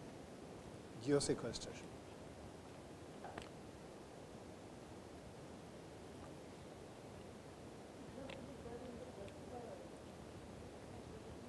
No. No, CO2 storage, I mean, you know, when CO2 became the significant source of concern, then people tried to look at how this CO2 can be taken away from the atmosphere rather than being released to the environment through the chimney. So then came all the research and development work, significant billions and billions of dollars work on CO2 capture, which I think you will hear about next week. And then, okay, if you can capture it, what will you do with it? You can, of course, you can utilize it theoretically for chemicals production, but the technology is not there yet. And secondly, then people looked at, okay, store it underground in the disused oil wells or gas wells, and for enhanced oil recovery as well. So all sorts of things. But of course, then there is a question of source and sink matching, that where the sinks of CO2 storage are versus where CO2 is emitted. If they are hundreds of kilometers away, then in order to cryogenically cool it, transport it, and in order to transport it through the pipeline, the acidic vapor contents in the CO2 has to be very, very low. So CO2 cleanup is also a tremendous factor. Otherwise, these things will not work. So the Mitsubishi's argument was there that let's not worry about CO2 storage at all. Let's release less, even though it's a fallacy. Because at the end of the day, over a period of time, you will be releasing it anyway. If a certain amount of electricity production is your objective, whether you do it, if 500 megawatt electricity production is your objective, then whether you do it from the gasifier or from the combustion, you'll still be releasing the same amount of CO2. I mean, not same, efficiency is different, but high amount of CO2. Just because in PF-fired boiler, CO2 concentration in the flue gas is a lot less compared to the gasifier doesn't mean that you will not have that problem. So anyway.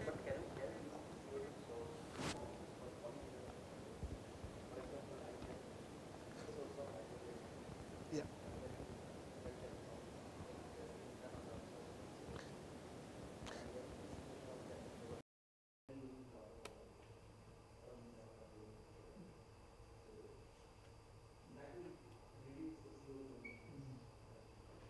Yes, that's right. So we have programs of PhD students who have completed work and still going on to produce not methanol, because methanol is very cheap in the world now.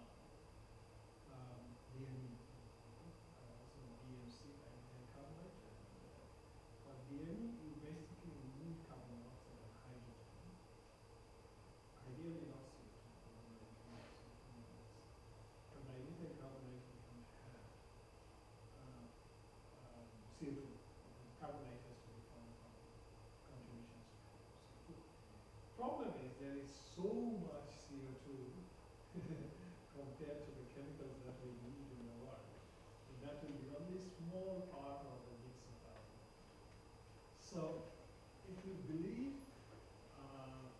that CO2 needs to be taken away and then to be stored, then obviously you will have to have all different sources of CO2 utilization plus storage. So that's why previously it used to be CCS,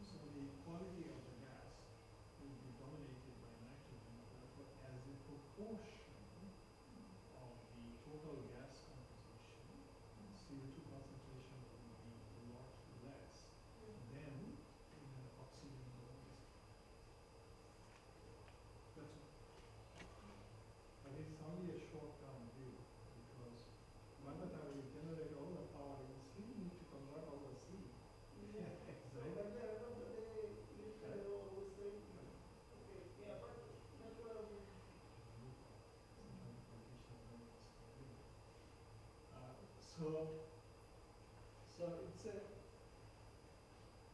so as you can see, this slide has been given to me by Mitsubishi as part of their project. So that's why I have arranged it.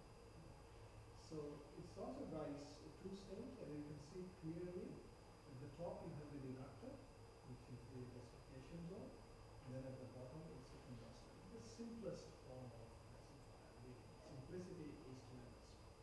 So you can see in the top is cold flow at the upper end, that is in the reductor, cold flow also at the lower end, on the two left-hand side levels, and then you have the oxidizers, whether it is air or and currently it is also changed to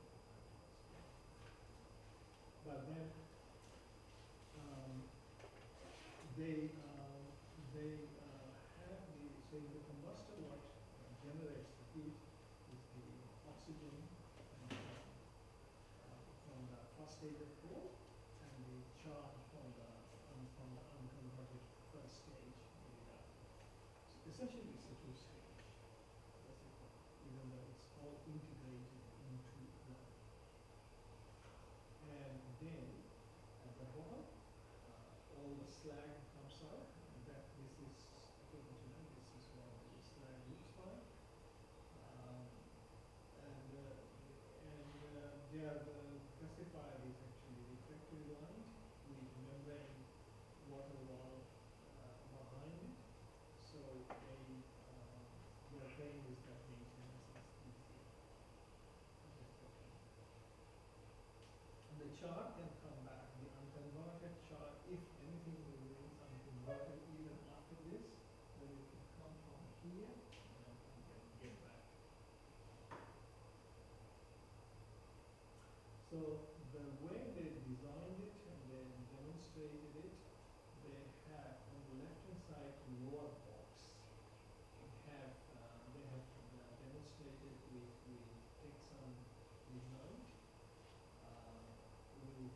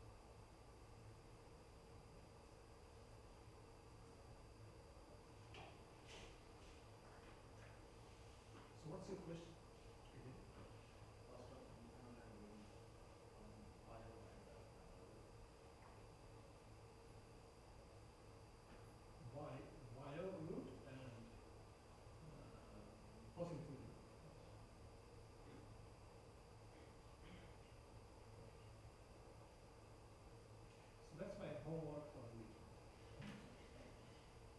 Good. You can give me more homework because I don't have to, I have got nothing to do. I don't have to do shopping. I don't have to do home house cleaning. I don't have to do washing. You know, the hang out washing, so there's a lot of things.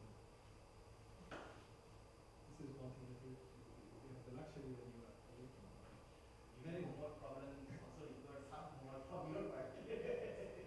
That's something that I wasn't getting them though. Now, please do ask questions. If any questions that you have over the weekend or whenever you shoot me an email.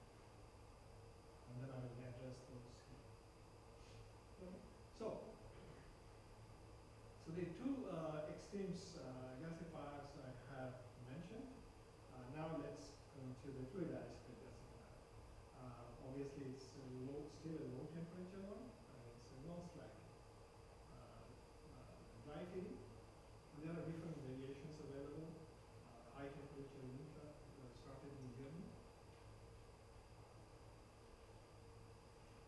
UHAS developed by the Gas Technology Institute in Chicago.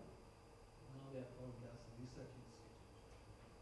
Gas Research Institute and Gas Technology Institute merged into Gas Technology. Okay. Gas Technology Institute. So temperature is around 900. So what happens in here is that it's a standard fluidized plant. You have steam, obviously, because temperature is low, so definitely you need to provide steam. And if temperature is low, you need to have as much effort to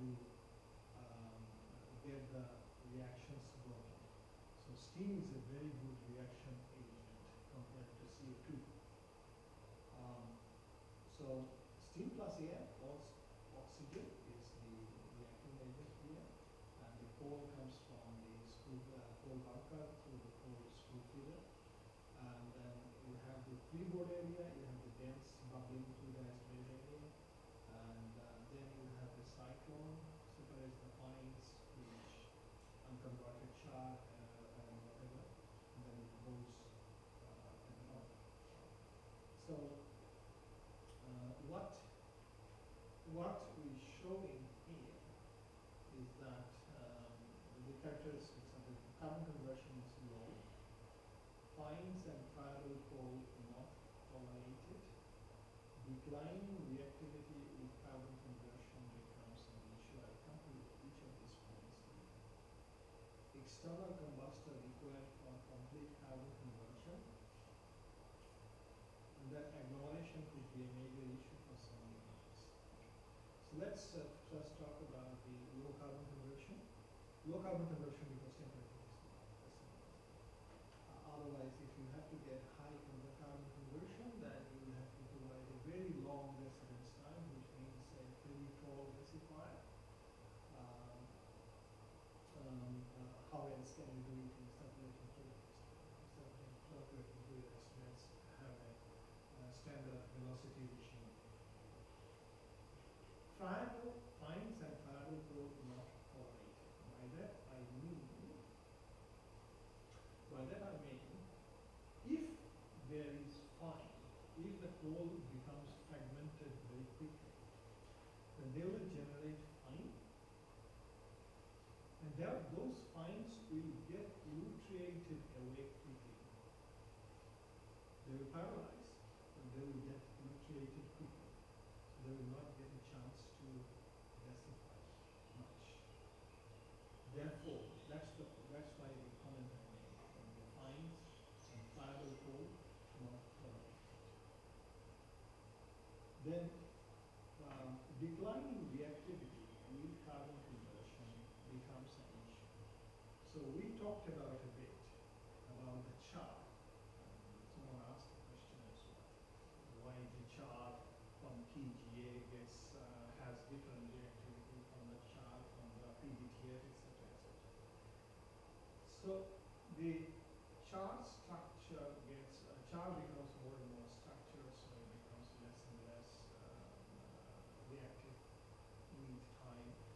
then you can overcome it if you can supply a lot of oxygen where you think your char will be mainly located so that you convert it through combustion. That's fine. But the other issue and the most important issue is what I have shown in the scanning electron micrograph. When you have a char particle, and the char particle gets heated very quickly, the char particle's temperature can be 200 degrees centigrade higher than the actual fluidized bed temperature, gas temperature. So it will release some of the minerals from its matrix. It will come outside. Where do the minerals go? It will stick to a surface. It will stick to the surface of the char. And this micrograph shows exactly that.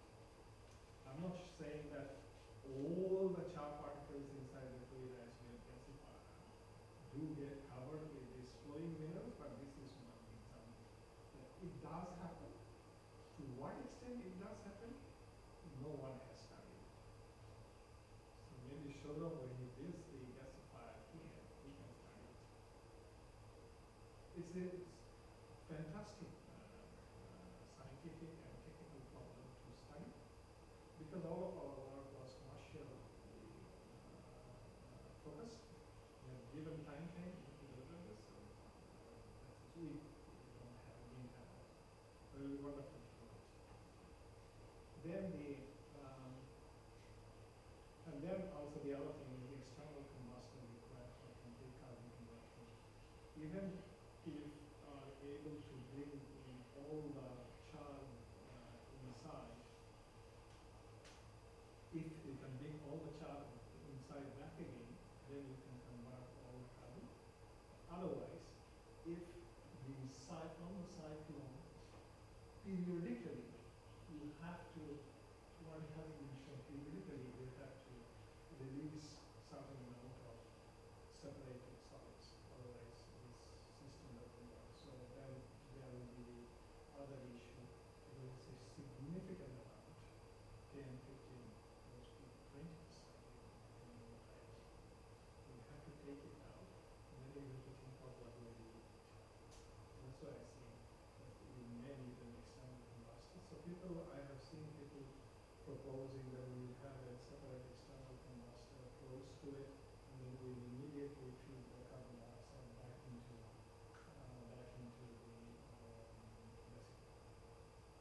more or less the internal. So similar in principle to the external heat exchanger that we had, that we shown before the other day, but the external heat exchanger, which is a separate reactor, make it act like a bubbling fluidized combustor, and treat that carbon dioxide stream. But it's an easier thing than that. And agglomeration could be a major issue for some units. And if you recall whether yesterday when I was showing the figure of the ash character with no gold zone, there is the fluidized bed gasifier's operating temperature zone is very limited. If for some reason it go into the sintering zone, into the agglomeration zone, then you may have problems, even though designs are now coming up wherein that problems can be minimized. So flue gas gasifier, where they actually deliberately agglomerate, and take the ash as agglomerates from the bottom. So there are developments that have taken place, but still not really have become all that mainstream. A few new gasifiers that have been quite a few in China. So, what is the typical behind in those kind of experiments?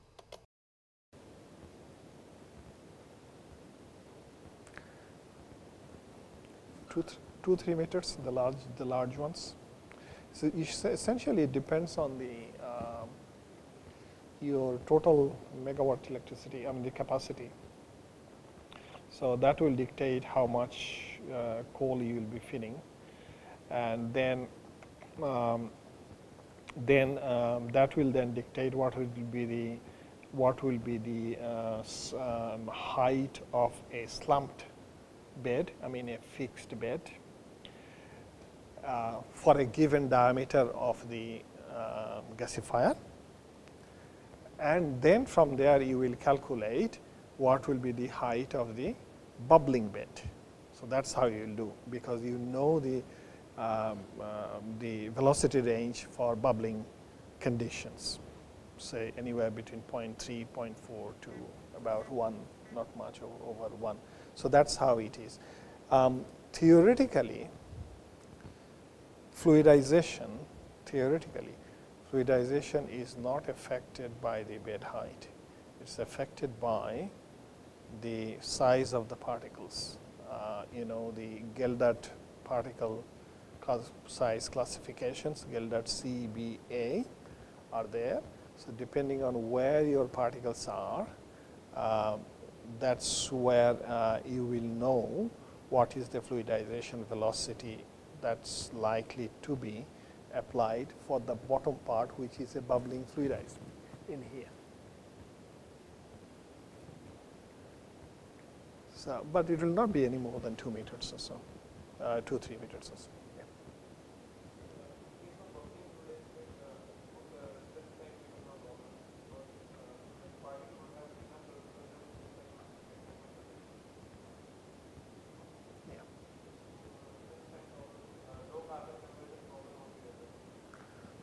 No, carbon conversion is a function of residence time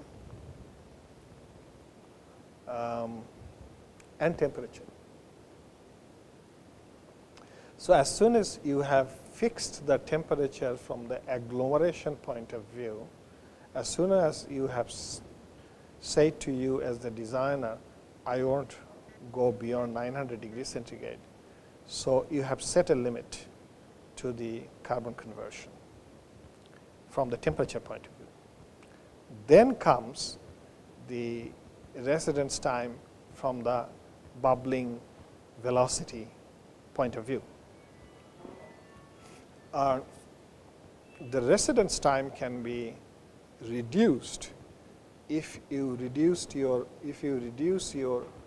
bubbling velocity, right? If you reduce your bubbling velocity too much, the bed will not act as a gasifier, because at the end of the day you need a good gas solid contact. So there comes another limit, right? So there is a balance that you need to strike. So say and the other thing is, as time goes inside the gasifier, the ash particles will be generated more and more. Some of the ash particles will go high above in the freeboard and then go to the cyclone and then come back. But ash being ash, if they start agglomerating, ash has a lot higher density, and density has an effect on the bubbling fluidization velocity. If you calculate the if you see the formula for calculating bubbling fluidization velocity, you will see a couple of things there. You will see the particle size, you will see the density differential between the particles and the gas, the fluidizing gas, and something else. So that's where it will get affected. That you cannot go there, you cannot indefinitely think of increasing the residence time. So how then do you take care of the complete conversion, or as high a conversion as is possible, by putting in more oxygen? But then if you put in more oxygen, then the temperature will try to get away, then you have to put in more steam. Otherwise, you will be generating lot of agglomerates, which melt at a lower liquidus temperature. So these are some of the issues that you need to be aware of.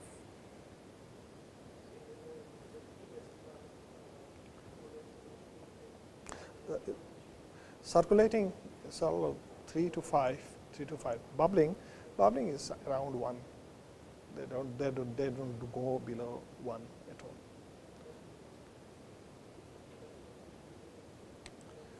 In order to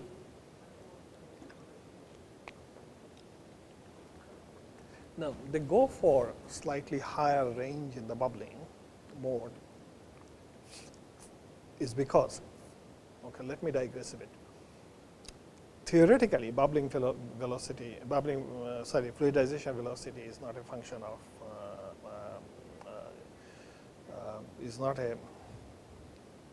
is dependent on the particle size. But at the end of the day, what's the role of bubbling? The role of bubbling is to provide a good gas-solid contact. That is not captured in the expression for the fluidization velocity calculation at all. Nothing exists there.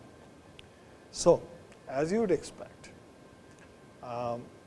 you can provide a good gas-solid contact provided you have a high enough velocity, so that everything will be nicely fluidized, and therefore contact between the gas, reacting gas, and the solids will be better. And mind it though that when we take the velocity, consider the velocity is a velocity at that temperature. So compared to atmospheric conditions, you are already seeing a 4-fold increase in the gas velocity, going from ambient temperature to 900, which is say 1173 or 1200 roughly. So 3-fold increase, 4-fold increase, sorry. So that's what you need to consider. But usually they don't go too much below. But then again, in the laboratory gasifiers, the problem is if you go to that high a velocity, because your rig is not very large, you'll get a lot of elutriation. In the large ones, it's not an issue because the reactor is very tall. So whatever gets elutriated, eventually it will come back through by falling through the walls. So it's simply a function of size.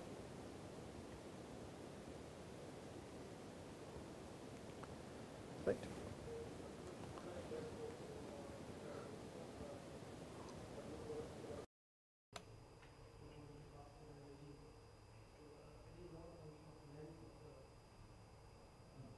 So the length is calculated. One is the reaction zone. You can calculate how much.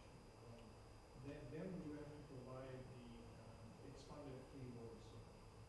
Then you have to provide sufficient time for the gas to actually slow down and then go through the smaller horizontal line.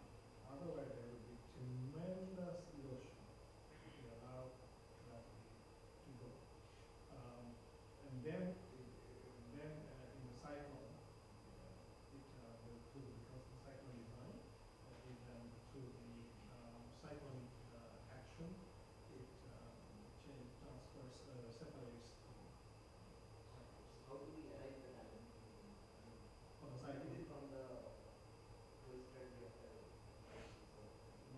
you mean From the people that the black hole? there, okay. How much of the reactor is from? So in the free wall, you are not getting any reaction. Little bit maybe. So there, Basically, all the calculations will try to move towards the equilibrium. correct. So there, the primary consideration is to cool it down. Cooling down. Cool it down. To cool it down, not to ambient level, obviously. Cooling it down to say around 400 or 500 degrees, so that it can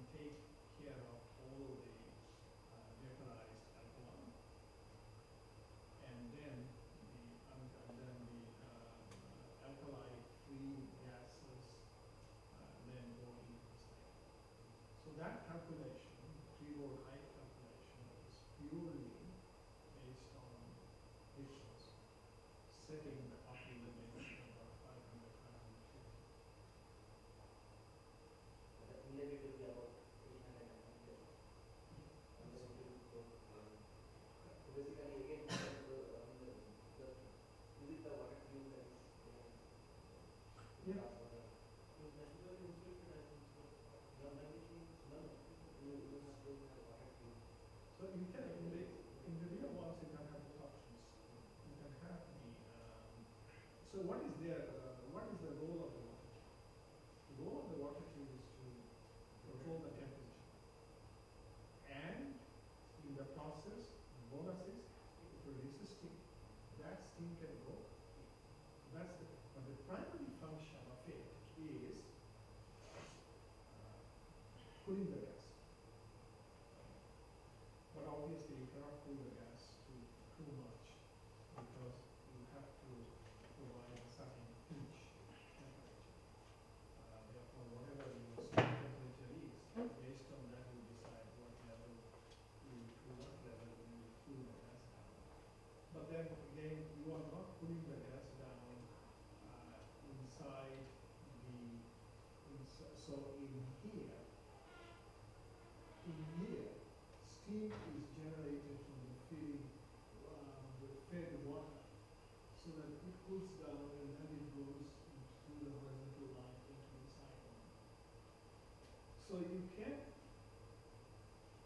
do it in two ways. One is that you control the feed water flow rate that way, but that alone will not be sufficient. So therefore, the additional cooling has to come from the freeboard extension. Freeboard height.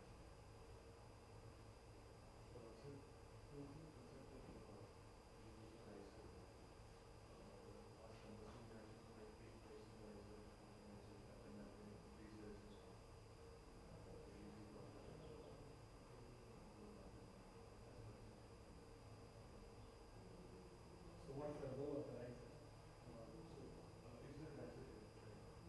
Yeah, this is I can say, even though in fluidized bed, we don't introduce the concept of riser as such, because in a purified water, you have two distinct passes after flow. So that's why the first one is called riser. You can also argue that this is my second pass. But this is not really second pass because it is just a separator of particles from the gas. So if you say that this is my riser, this is where all the gasification reactions are taking place. In this zone as well as a little bit here. And this is all expanded fluid.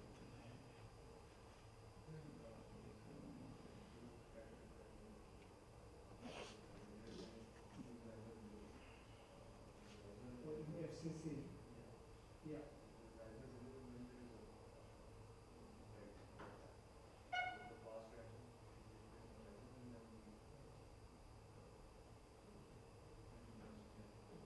Remember, in fluid catalytic reactor, your feedstock is petroleum based, and it's very unreactive. Yeah, that's why they have it.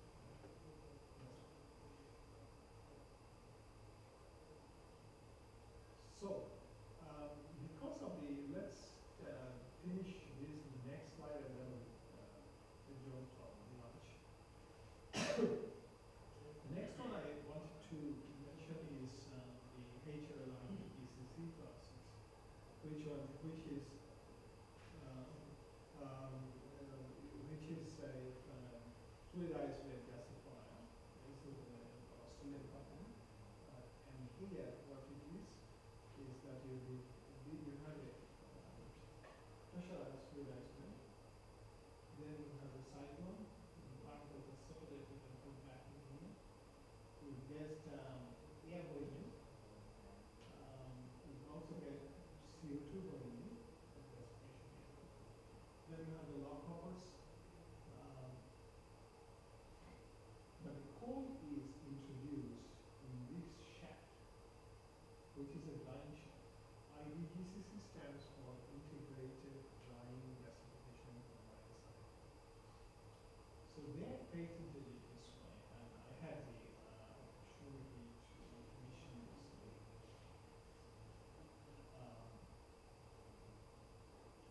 they feed the wet cool in. The gas, hot gas that comes from the cyclone, clean hot gas, goes in here. It dries the coal,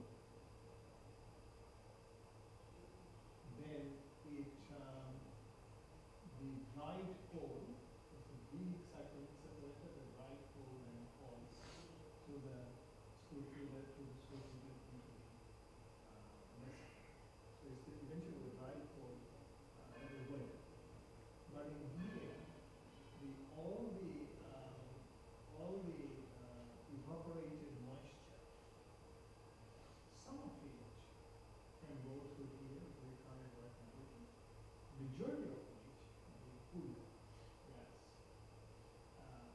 actually the majority of moisture eventually goes to the cool syngas, because if you look look where the syngas is going, the syngas is not going anywhere.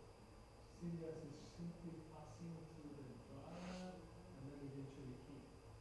So, so why they did it was that they found that rather than drying separately, which is very expensive at that time, it's much better to do it in an integrated manner. In that time, you achieve two objectives. One is that you don't need a separate dryer. And the second objective is that you get a cooled gas. So gas cooling is inherent. The negative is that the gas calorific value is very low, because the gas is saturated with so much evaporated moisture. But essentially it's a fluidized, pressurized, high temperature, room temperature fluidized.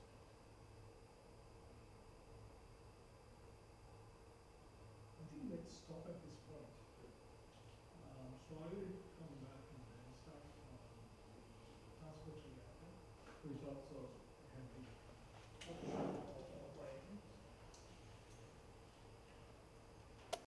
operating.